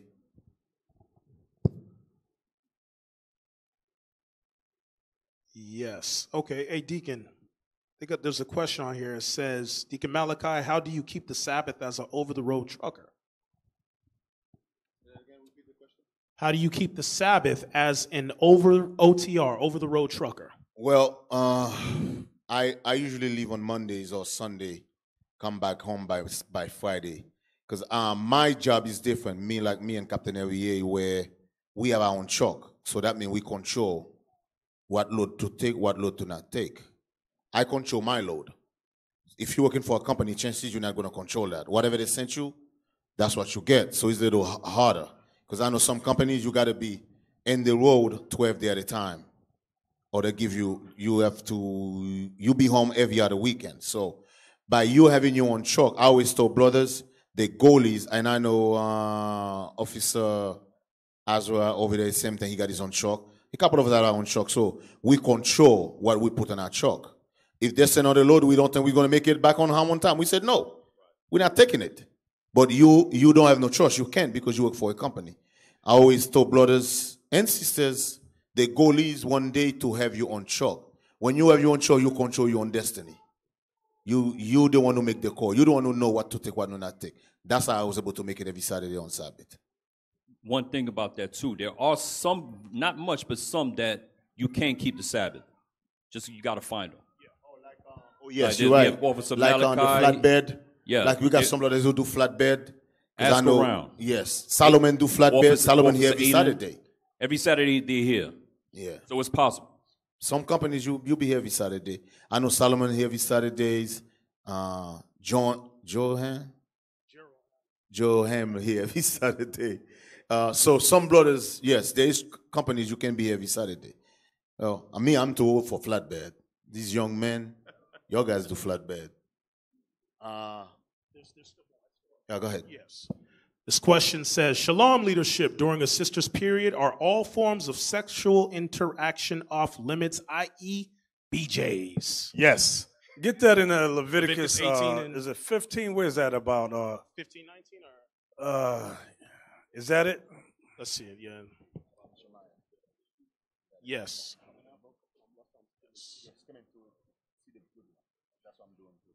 Leviticus 15 and verse 19. Leviticus Wait. chapter. Wait. It should not flesh be blood. Should have put up a setting.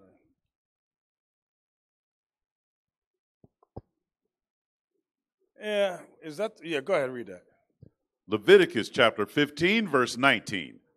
And if a woman have an issue, and her issue in her flesh be blood, she shall be put apart 7 days.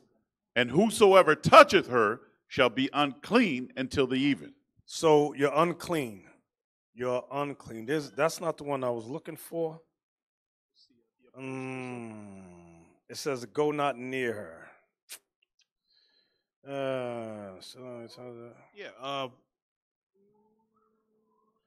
Verse 18. I'll find it later. But anyway, our advice right now, as I'm looking for the scripture, Don't touch her. Do not touch her. And yes, that includes BJ. Let me see. Is it 18, 19? Yeah, read that one. That's it. Leviticus chapter 18, verse 19. Also, thou shalt not approach unto a woman to uncover her nakedness, as long as she is put apart for her uncleanness. That's the part we wanted right there. It says not to approach unto her. That's it. Thank you. All right, Bishop, I got a question for you. Genesis 47:29. Get Genesis 47:29, Nishuma. Read that for Bishop. The question is, when Israel told Joseph to put his hand under his thigh, what is that going into? That's when they made an oath. They put it under the thigh. That was a custom that Israel had. That's what that was. Any of those single brothers that raise their hands, do any of you have children? Raise your hand. So they're going to say they're on sale then. So all the brothers that's raised their hands. So hold on, the brothers. So they have children, but they don't want sisters with children. Wow, brothers. Dang. Y'all brothers got brothers looking bad right now. Hey, which of your brothers got more than 2 kids? 2 or more kids. Those are the bargainings, brothers. Those are the brothers that's in bargains. You're in the bin. You're in the bin. You know those sneakers that they put the plastic strap to strap them together? They're not even in a box. Not even in the box. They're not in a sneaker box. Just carry them in a bin, from the bin. Those are the brothers. And another sister said, honestly, most hoes cheat because of the size of the ship, especially if the one at home is small. Wait a minute. Read that again. I didn't get it. Maybe I'm missing something. What did that sister say? So another sister says, not the one who asks about the brothers who have children. Another sister says, honestly, most hoes cheat because the size of the ship, especially if the one at home is small. Wow. We got a lot of work to do in Israel. It's a lot of work. I just wanted to share that statement. Damn. Well, there's a lot to say behind that, but I'm not going to say it. This is. Cap, go ahead. All right. This one says, at any time, is it lawful to attend funerals during a Sabbath? All right. Go to Sirach 38 real quick. Get Leviticus. Okay. Leviticus.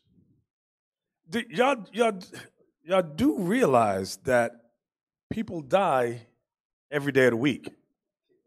And if it's a loved one or something like that and they happen to pass, y'all know people died on the Sabbath.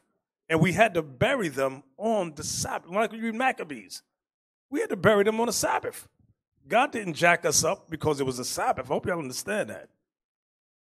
Y'all get that? All right. 21-1. Question. The scripture said,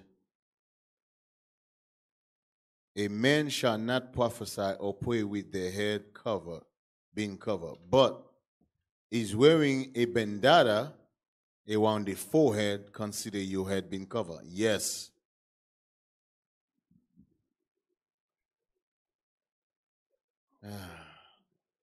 These brothers, listen, you guys know there's a difference between hair and head, right? This is my head. This is my hair. You guys understand that, right? Because I heard people say this sister head is not covered because she got hair in the back. There's a difference. The scripture said, for your head to be covered, not your hair. You guys understand that? Let's move on. Captain Shemaiah.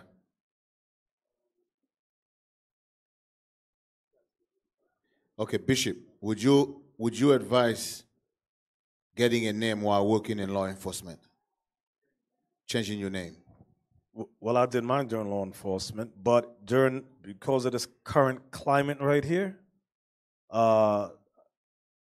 you could wait if you so choose, because they may try to peg you, like the brother, the lieutenant that got terminated.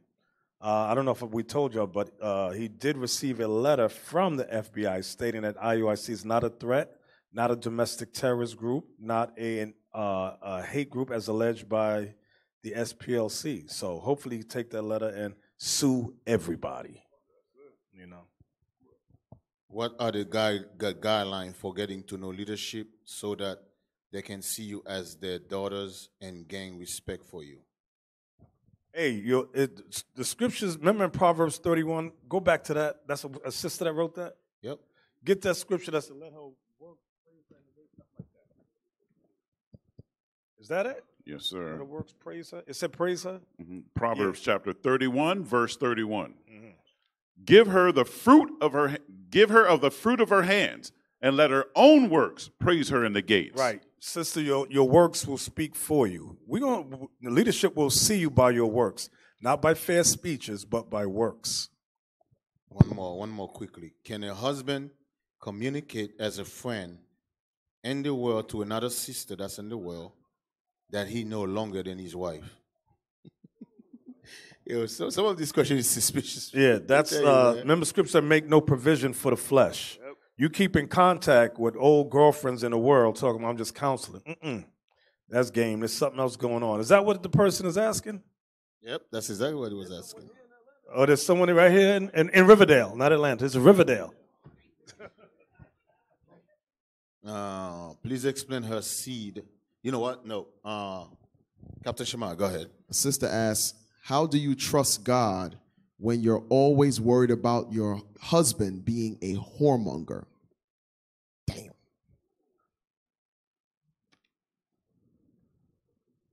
Deacon?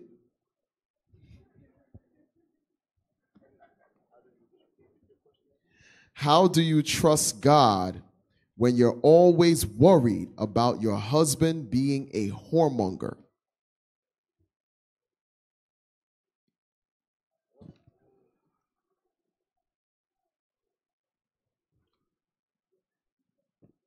But I want to say this real quick. Give their husband some scriptures. What I'm going to tell. What I'm going to say to the sister. But here's the thing: your trust in the Lord should not be contingent upon your spouse.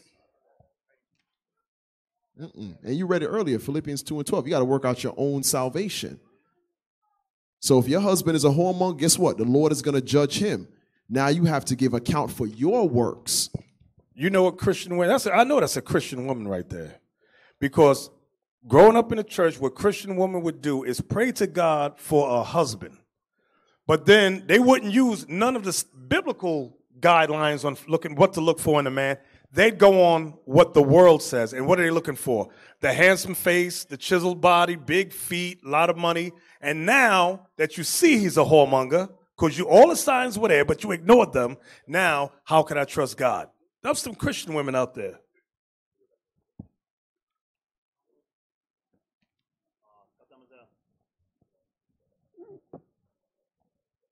You got mic 5? 2. All right. How do you properly correct a person you are proving they were out the spirit at one time? Give them the scriptures. That's it. Hey, sis, this is what happened. Da da da da. Brother, this is what happened. You're out the spirit. Give them the scripts. Hey, what's that scripture in Genesis when Rebekah saw Isaac? This is for the sister that asked the question, is your hand a head covering? Read this. Genesis chapter 24, verse 65. For she had said unto the servant, what man is this that walketh in the field to meet us? And the servant had said, it is my master.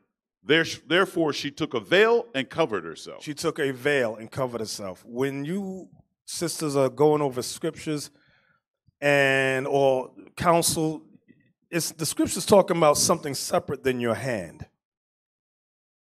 Our foremothers had a veil or something that they covered themselves with that was just for that, not your hand.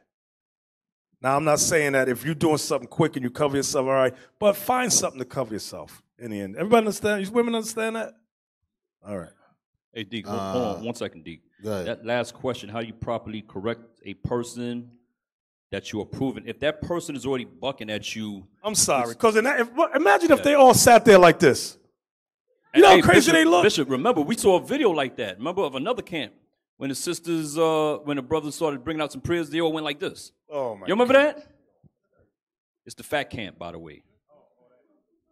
How do you properly correct if that person is already offended or bucking at you when you're trying to prove that person? More than likely, that's a red flag that you might want to leave them alone because they're not going to want to listen to nothing you say. That's it. I got an interesting question. Can you become clean of spirit of men you lay down with before coming into the truth? She's a new creature, born again vagina. She want to know how can she go get will of all the spirit that's in that vagina, get will of all the mileage. You know how you return the mileage from a car go back to zero? How can you return those mileage back to zero? Yeah, you got to tune up the engine, all type of stuff, but you got to rebuild the engine. Only way to cleanse all those spirits out of you comes through. Remember, Scripture says some spirits come not out, but by prayer and fasting. And this is why some sisters remain celibate for at least 5 years before they before they get married. So that's how you turn back the engine. Celibate for 5 years. Pray and fast. That's how you rebuild the engine. I'm just throwing 5 years out, but there's no scripture that says 5 years. I just threw that. All right. Who was next? Evie? Evie, go ahead.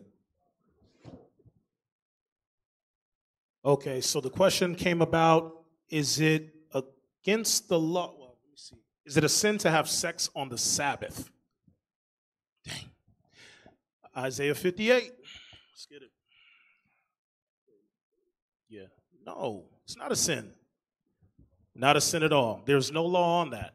Scripture say where there is no law, there is no sin.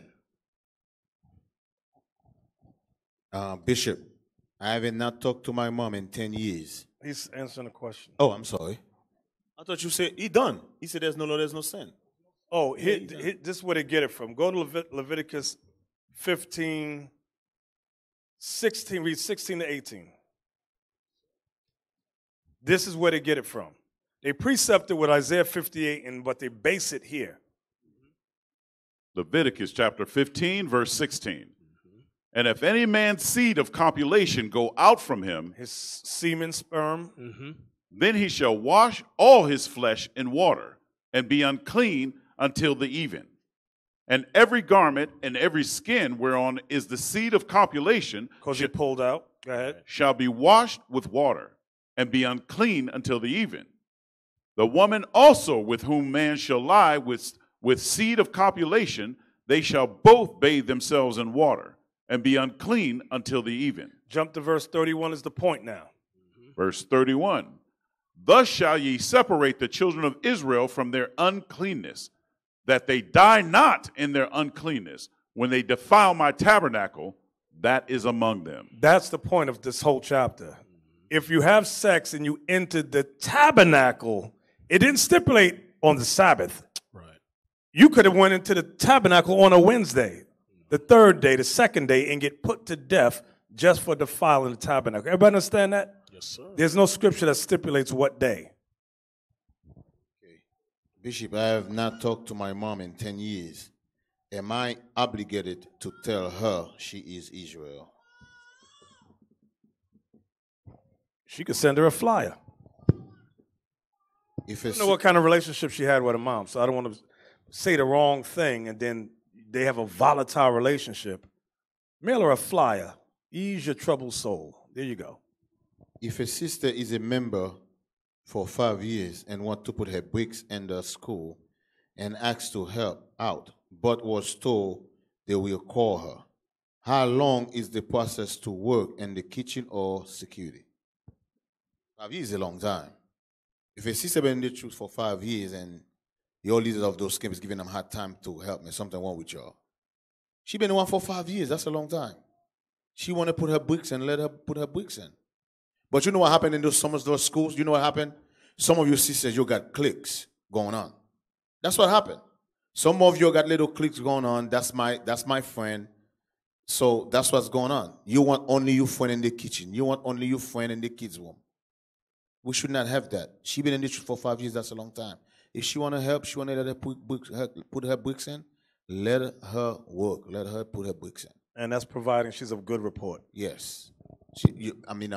If she's at good report, yes. Let her put her bricks in. Captain Shemaiah. Got another question here. It says, what are the guidelines for getting to know leadership so that they can see you as their daughter and gain respect for you?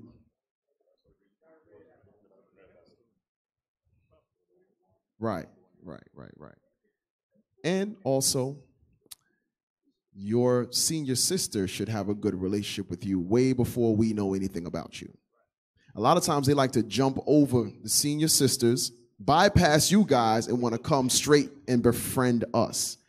Nah, you gotta, same thing like the brothers. Brothers go through the steps, they go through their offices, things of that nature. Sisters, go through your senior sisters. Because what will happen is the report will come to us from the senior sisters. When we say, hey, we want to do this or whatever, you got any sisters in your group that can help out? Well, yeah, I got this sister. She's a really good sister. They'll give a report of you. And that's how we become familiar with other sisters.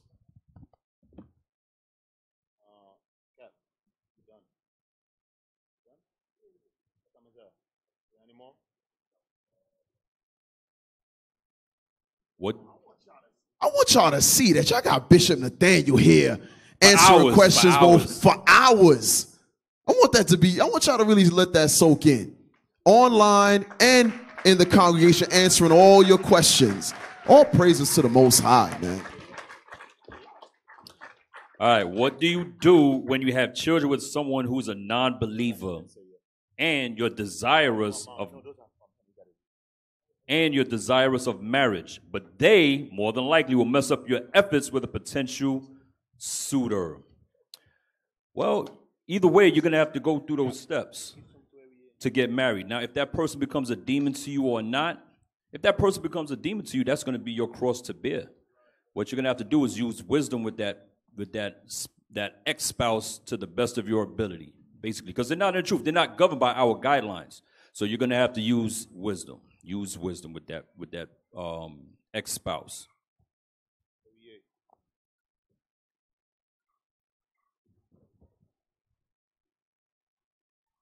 All right. While every year is waiting,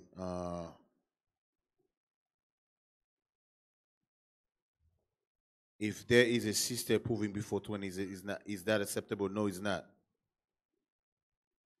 If the question is, if there is a sister proving before 20, is that acceptable? No, it's not. The scripture is clear about the age. If you have a bald-headed, if you a bald-headed sister, if you a bald-headed sister and you put on a wig, is your head cover?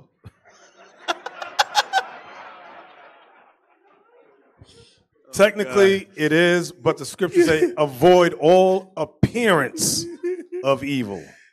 Oh, God. Every year, save me, boy.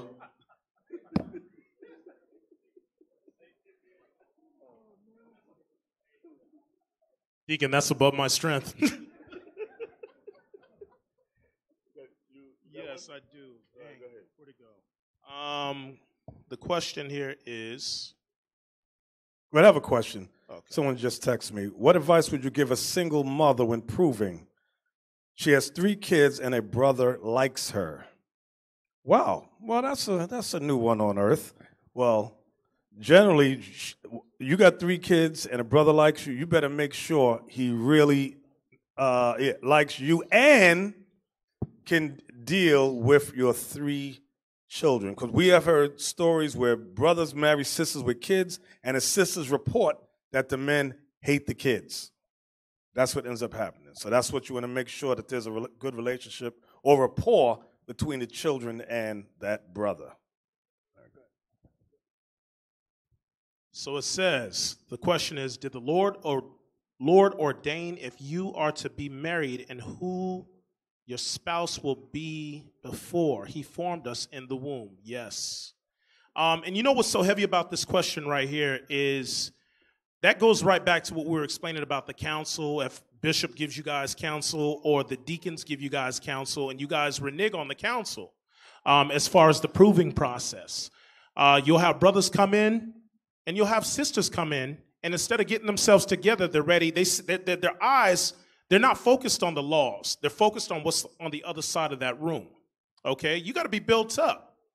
Point blank, you want to get yourself together, okay? And also, because Deacon, remember we were speaking about this, brothers feel that they have to rush on a sister that they're proving in fear that somebody else will get that sister, okay?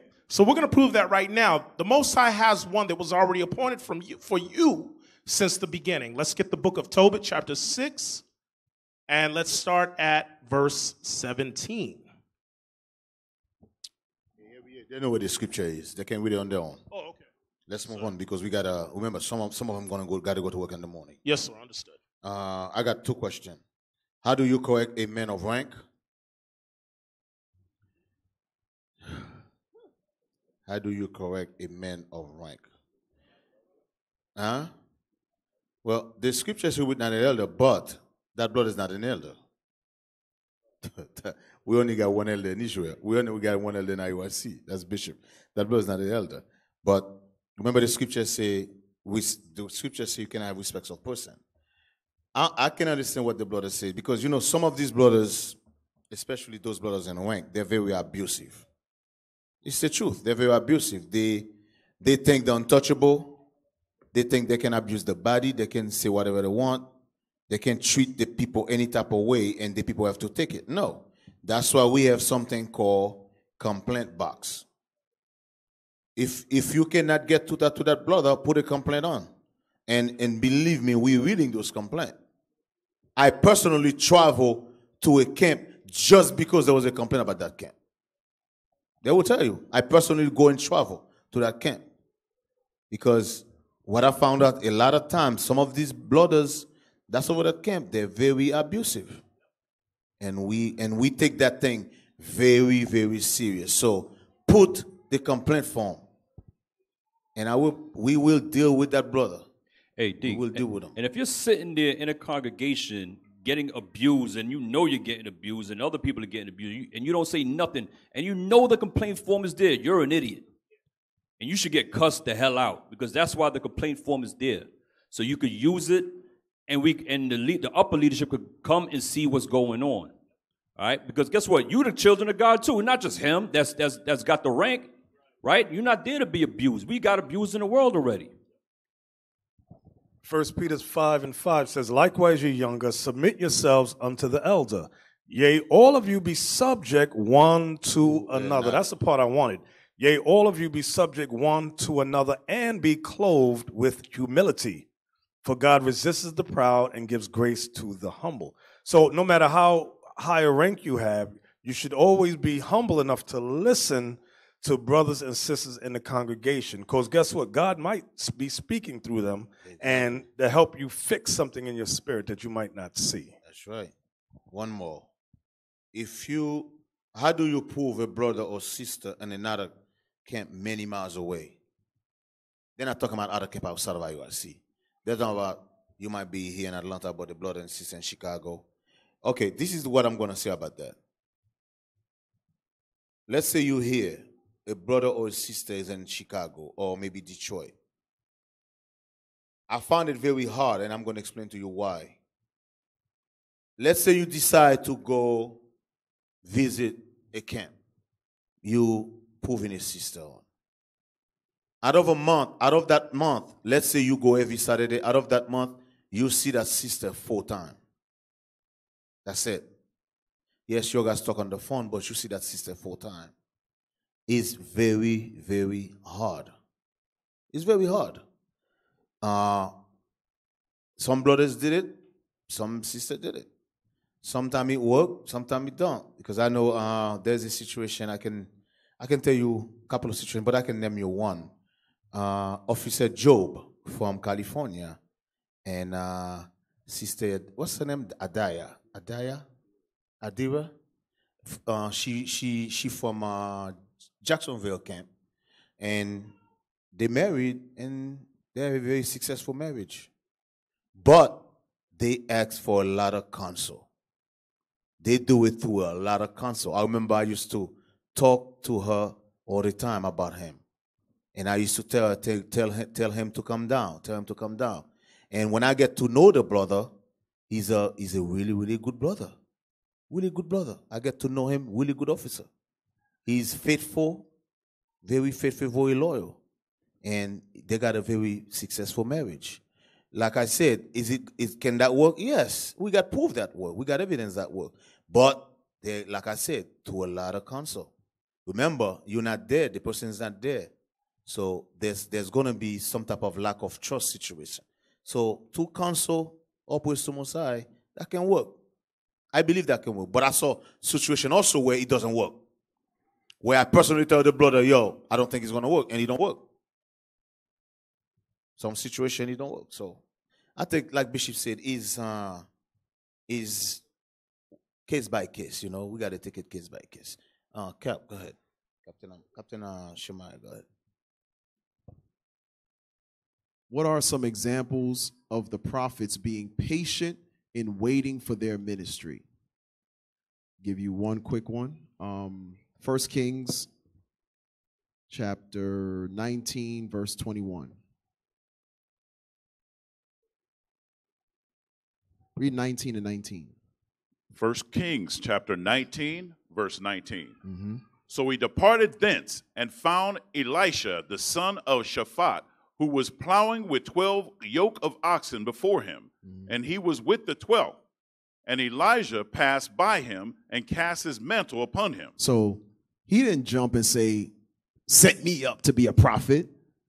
Elijah chose him in the spirit of the Lord. Jump down to verse 21. And he returned back from him and took a yoke of oxen and slew them and boiled their flesh with the instruments of the oxen and gave unto the people, and they did eat.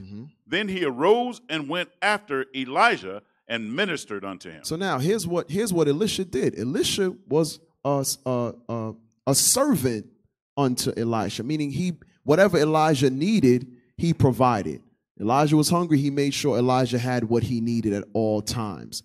A part of waiting on your ministry is doing what's necessary to get the job done until it's your time to be called upon. That's what many brothers don't do. They don't wait until they're called upon. They want to jump in and say, I'm ready now. No, that's not what the prophets did. Go ahead, Bishop. Look at Luke 3 and 23. Read that slow.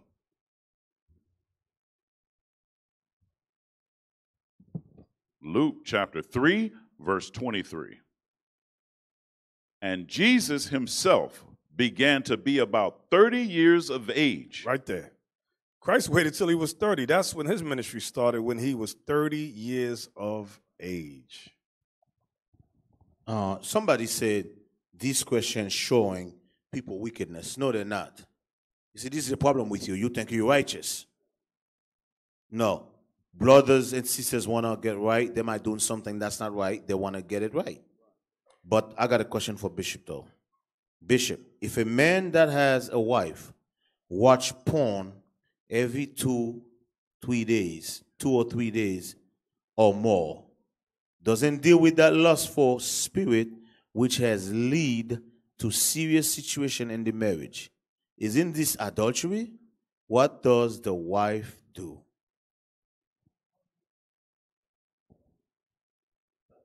Well, that's why in Corinthians, let's go to 1 Corinthians, chapter 7 or 11? You know what I want, right? About the marriage. 7. And I want the one in Peter. So read that. 7 and 5. And I'm going to look for the one in Peter. 1 Corinthians chapter 7, verse 5. Defraud ye not one the other. Defraud ye not one the other sexually. Except it be with consent for a time. It be with consent for a time. The two of you agree for a time not to deal sexually. That ye may give yourselves to fasting and prayer. That you may give yourselves to fasting and prayer. Go ahead. And come together again. And come together again sexually. That Satan tempt you not for your incontinency. And that Satan tempt you not for your lack of sexual constraint. So now the next one I believe it's in 1 Peter, if I'm not mistaken. The one that says it wars against your soul. I thought it was Peter. The one that says fleshly lust. I got my... no, I thought it was... I could be wrong. But it says about fleshly lust which war against the soul. Type in war against the soul. I'm not making this up. Nobody knows what I'm talking about. 2:11. Thank you. That's it. Read that. 1 Peter chapter 2, verse 11. Dearly beloved, I beseech you as strangers and pilgrims, abstain from fleshly lusts, abstain from fleshly lusts, which what? Which war against the soul. Which war against your soul. So fleshly lust wars, it's a spiritual battle. And yes, it is adultery. It's in adultery in the mind. Christ said you've already committed adultery in your mind. It's a war against your soul. So we definitely, brothers, got to overcome that. And that's why the sisters got to be, that's why it says her body is not her own. We shouldn't hear things about, he forced me to have sex. The Bible says your body belongs to him and his body. We'll go back to 1 Corinthians where it says that. I know it's Corinthians. I don't like the way it pronounces it. Chapter 7, it says your body's not your own. Yeah. Verse 4, read that. 1 Corinthians chapter 7, verse 4. The wife hath not power of her own body, but the husband. And likewise, also the husband hath not power of his own body, but the wife. That's the point. So when you want some, you're supposed to get some. And when you withhold stuff, that's what opens the door to these other things. That's where a lot of adultery comes. I'm talking spiritual and physical. Because somebody says, I don't want to give you none. You're using it as a weapon. You know who you is. Go ahead. There's a sister who said, sex is work. Why is it allowed on the Sabbath? Then she said it's work because his legs up, twist, and turn energy.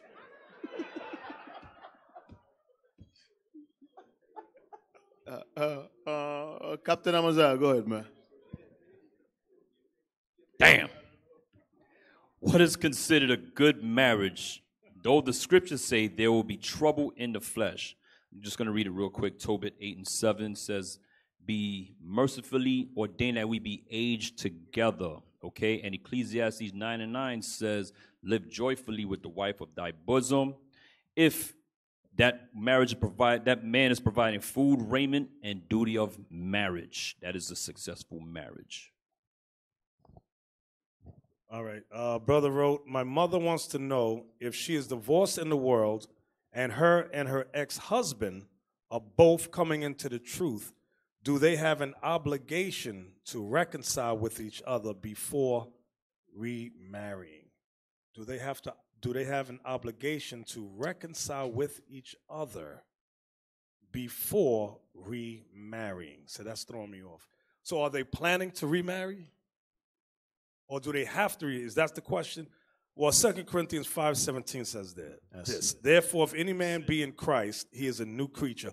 Old things are passed away. Behold, all things are become new. So what you did before the truth, God is putting that away, wiping that aside. So don't bring those old things into the truth now. Bishop, you actually answered the question for the brother there was another script I was going to add to that. Brother online that texted me this, my wife wants to know how do she suppose to stop dwelling and bringing up the past and to trust? Bishop just covered that with 2 Corinthians 5. What did I want? Can I look at Isaiah 28? What's the scripture that says his mind is at perfect peace who's stayed upon him? Is that Isaiah? I'm sorry, 26:3. Let me have that. That's it. Isaiah chapter 26, verse 3. Uh-huh. Thou wilt keep him in perfect peace, whose mind is stayed on thee, because he trusteth in thee. Just to land back off of what Bishop Nathanyel said, for some of you sisters that may come in, and brothers that may have come in, just like Bishop said, that have had things happen in the past. Well, remember that old saying, it says that idle mind is the devil's playground. You got to have faith. This walk is about faith.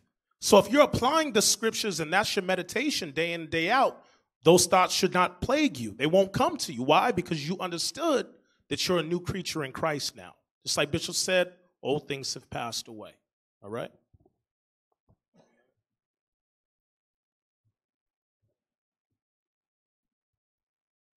It says, how did you handle bringing your rib into the truth, and how did she deal with it? First thing I did was, I'm going to answer it. The first thing I did was I had to learn. The first thing you have to do is learn. Give me that in Psalms 51. Psalm 51. Let me look at it. Psalm 51. Is that 51 or 52? I got to look at it. Yeah, Psalms 51. Start at verse. We skim through it. Start at verse 10. Psalm 51, verse 10. Create in me a clean heart, O God, and renew a right spirit within me. Cast me not away from thy presence, and take not thy Holy Spirit from me.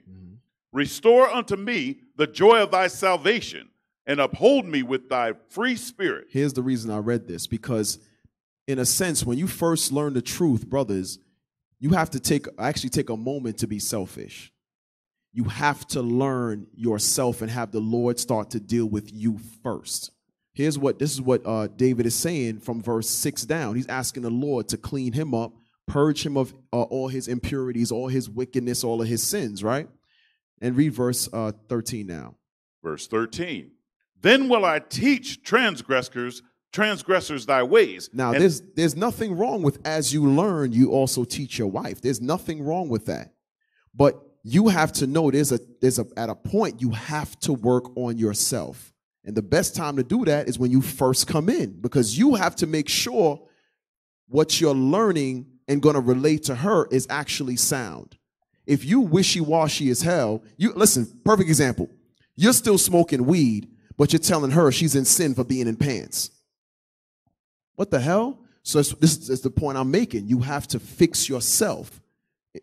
Pay more attention to yourself than you even are to her at that time. Especially when I'm talking about when you first come in. When you first come in, you're working on yourself. So I don't think I told her for like the first 2 months while I was watching videos. She just saw me pacing back and forth in the house. Like, what the hell's wrong with this guy? Just pacing in the dark. I couldn't sleep. I was watching videos all day long. But that's the process. You work on yourself. Then you can start showing her, like, listen, I've changed this. I've changed that.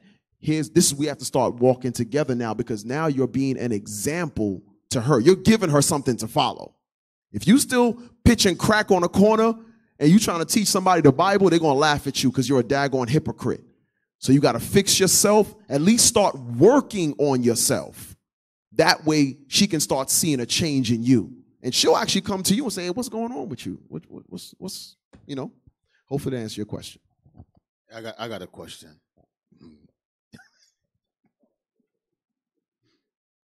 If your wife, is that a gobble? If you have gobbled up all the food to quench her fat spirit, I'm sorry.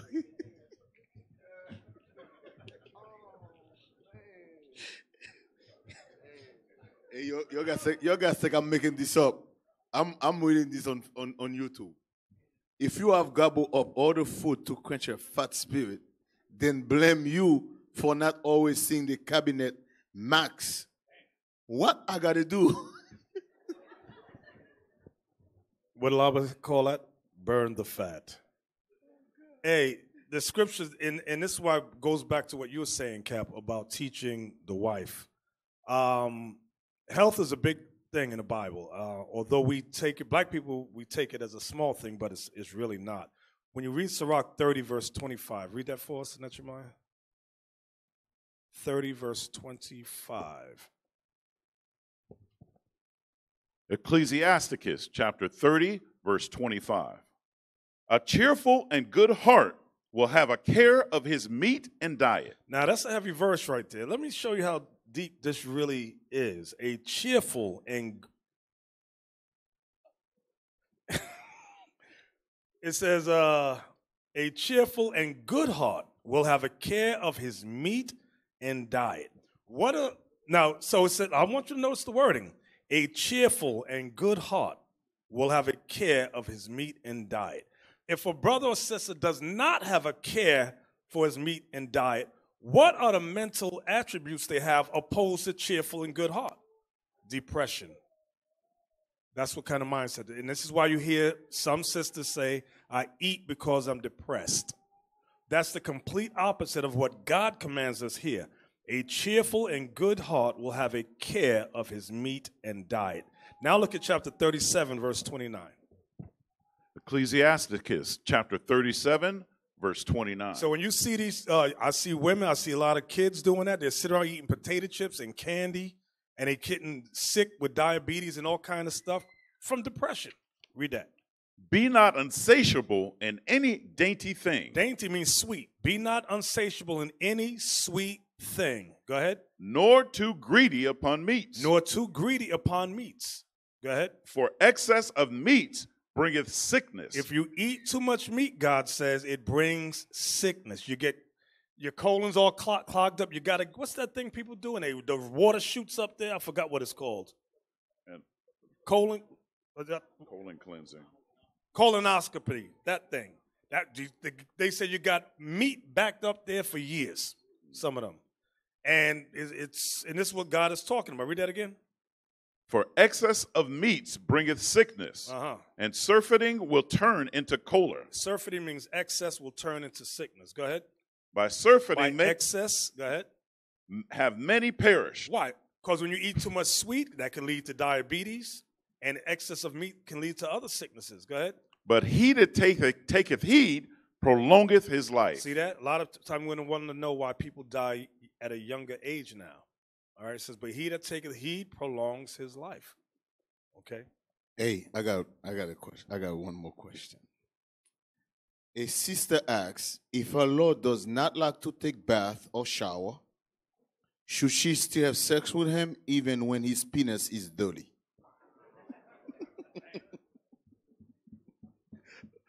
Oh, God. Oh, I don't know. Hey.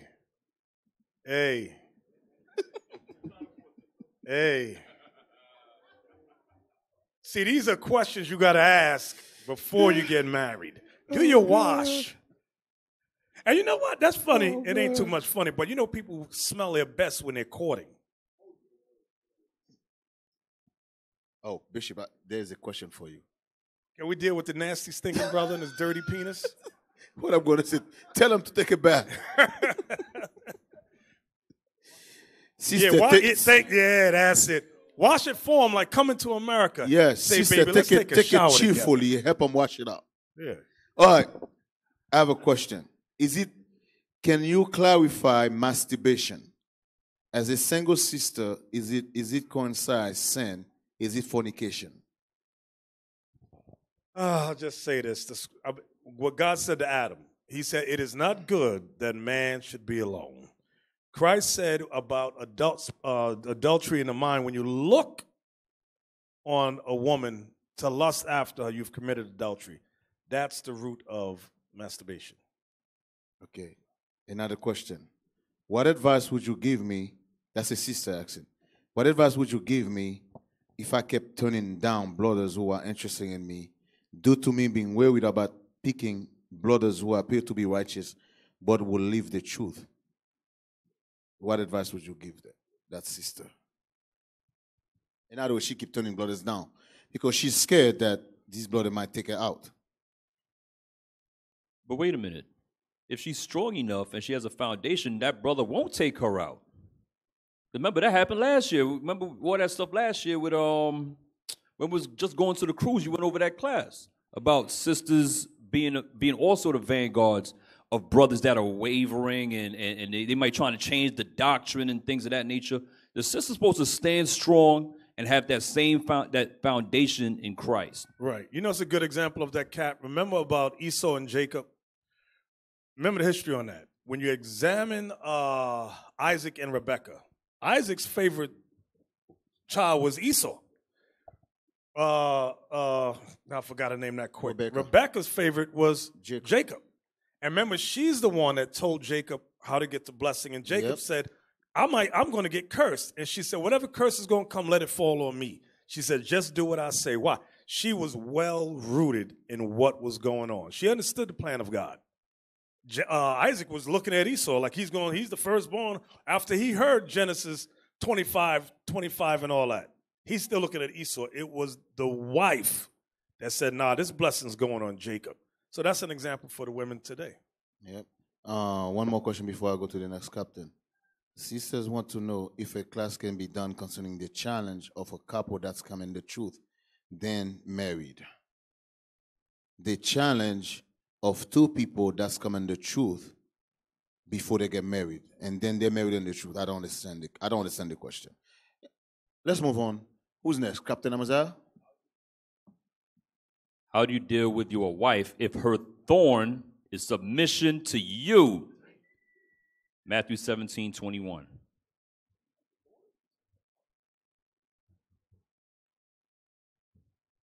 Matthew chapter 17, verse 2. No. Yeah, give me Ephesians. Give me that instead. Ephesians 5.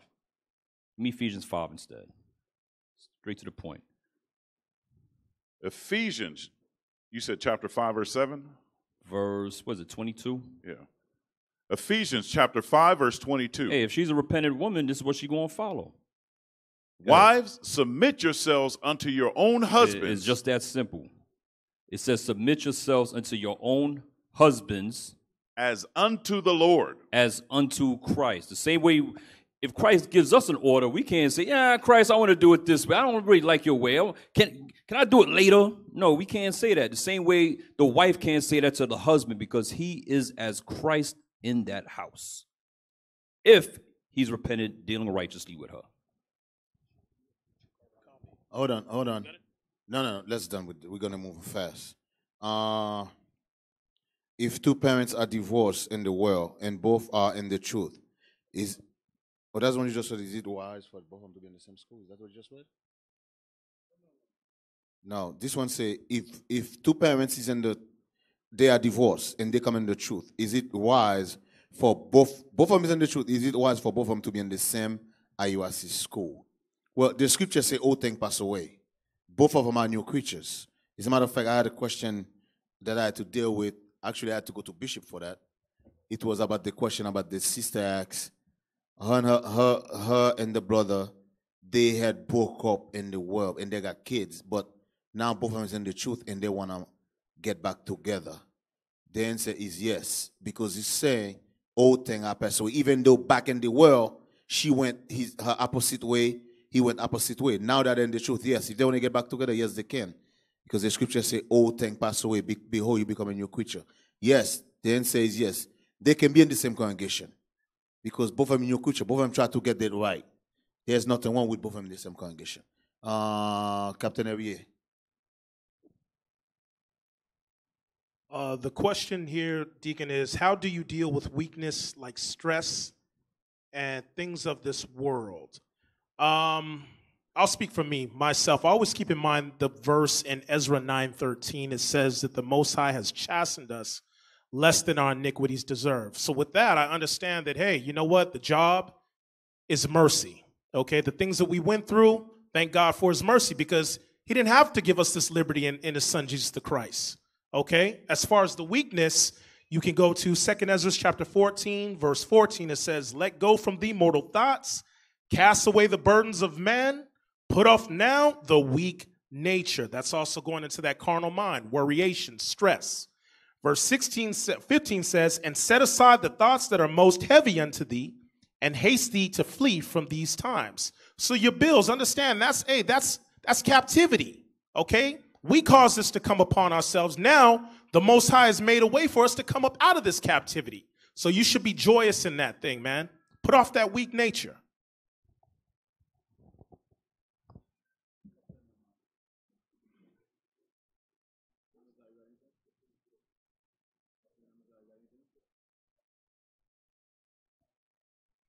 All right. If there is issues at the school, is it okay to go straight to the complaint form before going up the ladder of rank at the school? What you should do initially is go up that ladder. Now, if you are seeing nothing is being done about your particular issue with going up the ladder, you question, of course, the leadership who you gave the complaint to, whatever, nothing happens, go and put it in the complaint box. Okay? Let's move on. Let me refresh my question. Me and my wife are in the truth, but I work out of town. Can a man friend of my wife that's never been to my house while I was there, can she allow him to come over? What is this brother? What is he gonna come do? Is he a plumber? What is gonna do? Come fix a pipe? That's wrong with you. He gonna unclog pipes, all right. Come down, little pipe. There's no plumbing work to be done in the house. No. This question is crazy. Oh God. Captain Shema, you say you got something? Yeah. What if your backdoor spouse refused to congregate anymore? How do I deal with this?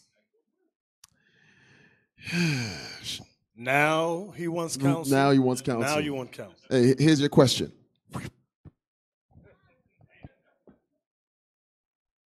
Go see the soldiers or something. Yeah, go see the soldiers. I got one question for your captains. This is for your three captains. Or actually your four. Where's Barnaby? Barnaby's sleeping over there, bro. Barnaby ain't answering nothing, bro. Bro, I got a question for you, Captain. How does a brother deal? You listening, captains? How does a brother deal with people over him having the spirit of respect of person and only giving rank to his friends? That's for your captains. You didn't hear it? How does a brother deal with people over him having the spirit of respect of person and only giving rank to his friends? How do you deal with somebody like that? I want to say this. Not in every situation is that person giving rank to his friends. There are some that, Christ had favorites. Christ had favorites. So if it comes up where that person gets rank, it doesn't mean, what did he say? He only gives rank to his friends or respect of person. It doesn't necessarily mean respect of person just because that's someone who he's fond of or favors gets rank. That's not always the case. Then we also have dealt with the case where there was some people raising up their friends, being tyrants over the body and abusing God's heritage. On the level of a brother, you might not know the inner workings of how someone got raised up. So let's not jump to conclusions and evil surmise, okay? You have to go through the proper channels. If you have a legitimate gripe or complaint, we just told you, go to the complaint form. If you're being led by a tyrant over your congregation, he shuts you down, doesn't want to deal with anything dealing with you, and only deals with those men who he raised up as in a clique form, by all means, go to the complaint form. That's what it's there for. It's for your benefit, because we know there are times when there are brothers turn into friggin' tyrants over the congregation. So leadership created a means to contact them, even anonymously, about gripes going on in the congregation. Hey, and you know what? Sometimes brothers like to worry about the wrong things. You worried about, oh, this one got raised up before me. That one, how he got raised. I know more scriptures than him. Listen, just do the work. Concentrate on yourself, because your work is going to speak for yourself. If you're really doing the work of the Lord, guess what? It's going to force whoever's over you to raise you up. If you're doing the work, your works are going to be seen and you're going to be known. So you're worrying about the wrong thing. Hey, Cap, how long was Captain Ezra an officer of 20 before he got, for years, and the congregation was getting bigger and bigger? He was still officer of 20. He never complained about rank. We all assumed he had already been promoted, but we happened to ask, and then we're like, no, he's only officer of 20. Over all those people? Over all those people. We said, Dag. And he continued doing the work. Rank was not an issue to him. I got a question for Bishop. The person want to know Proverbs chapter 9, verse 1. Can you explain wisdom? Chapter 9, verse 1 down. This is that talking about. Proverbs chapter 9, verse 1. Wisdom hath builded her house.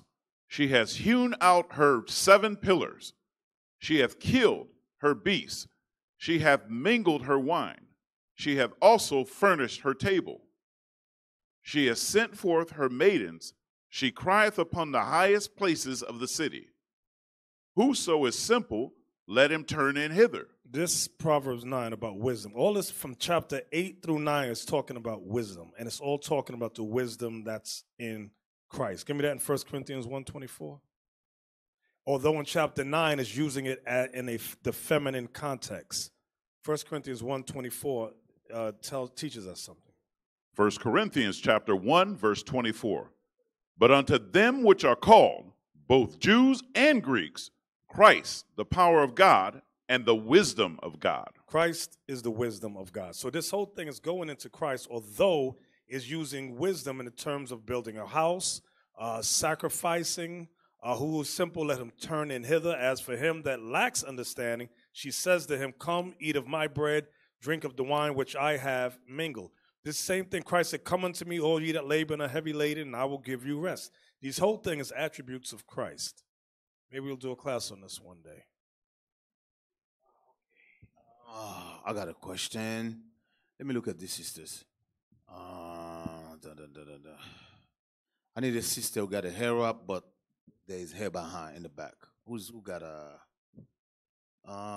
any sister? Let me see.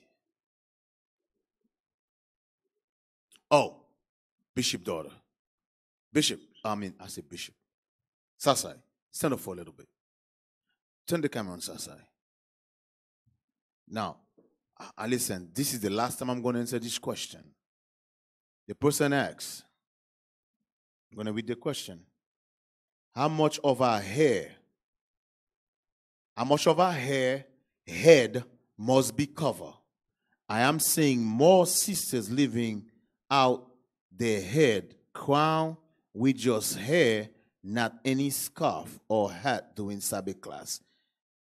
You guys see Sasai's head? She cover her head, not her hair. You see the hair Sasai, stand up again. You see the hair she got in the back? That's called hair, not her head. Her head is covered. You see in the middle of the crown of her head is covered? That's covered. Stop looking for evil. You know what you guys, some of you guys is looking for evil. Stop looking for evil. Her hair is covered. There's a difference between hair and head. The Bible never said to cover your hair. The Bible said to cover your head. Her head is covered. Stop looking for evil. That's the last time I'm going to answer this. Yes, hair grow out of your head. Thank you. And by the way, every piece of hair does not have to be covered on your head, because that's a doctrine going around too. Brothers correcting sisters and sisters correcting other sisters. Oh, you cover up every piece of hair. That's not in the Bible. It's not in the Bible. That's Muslim stuff.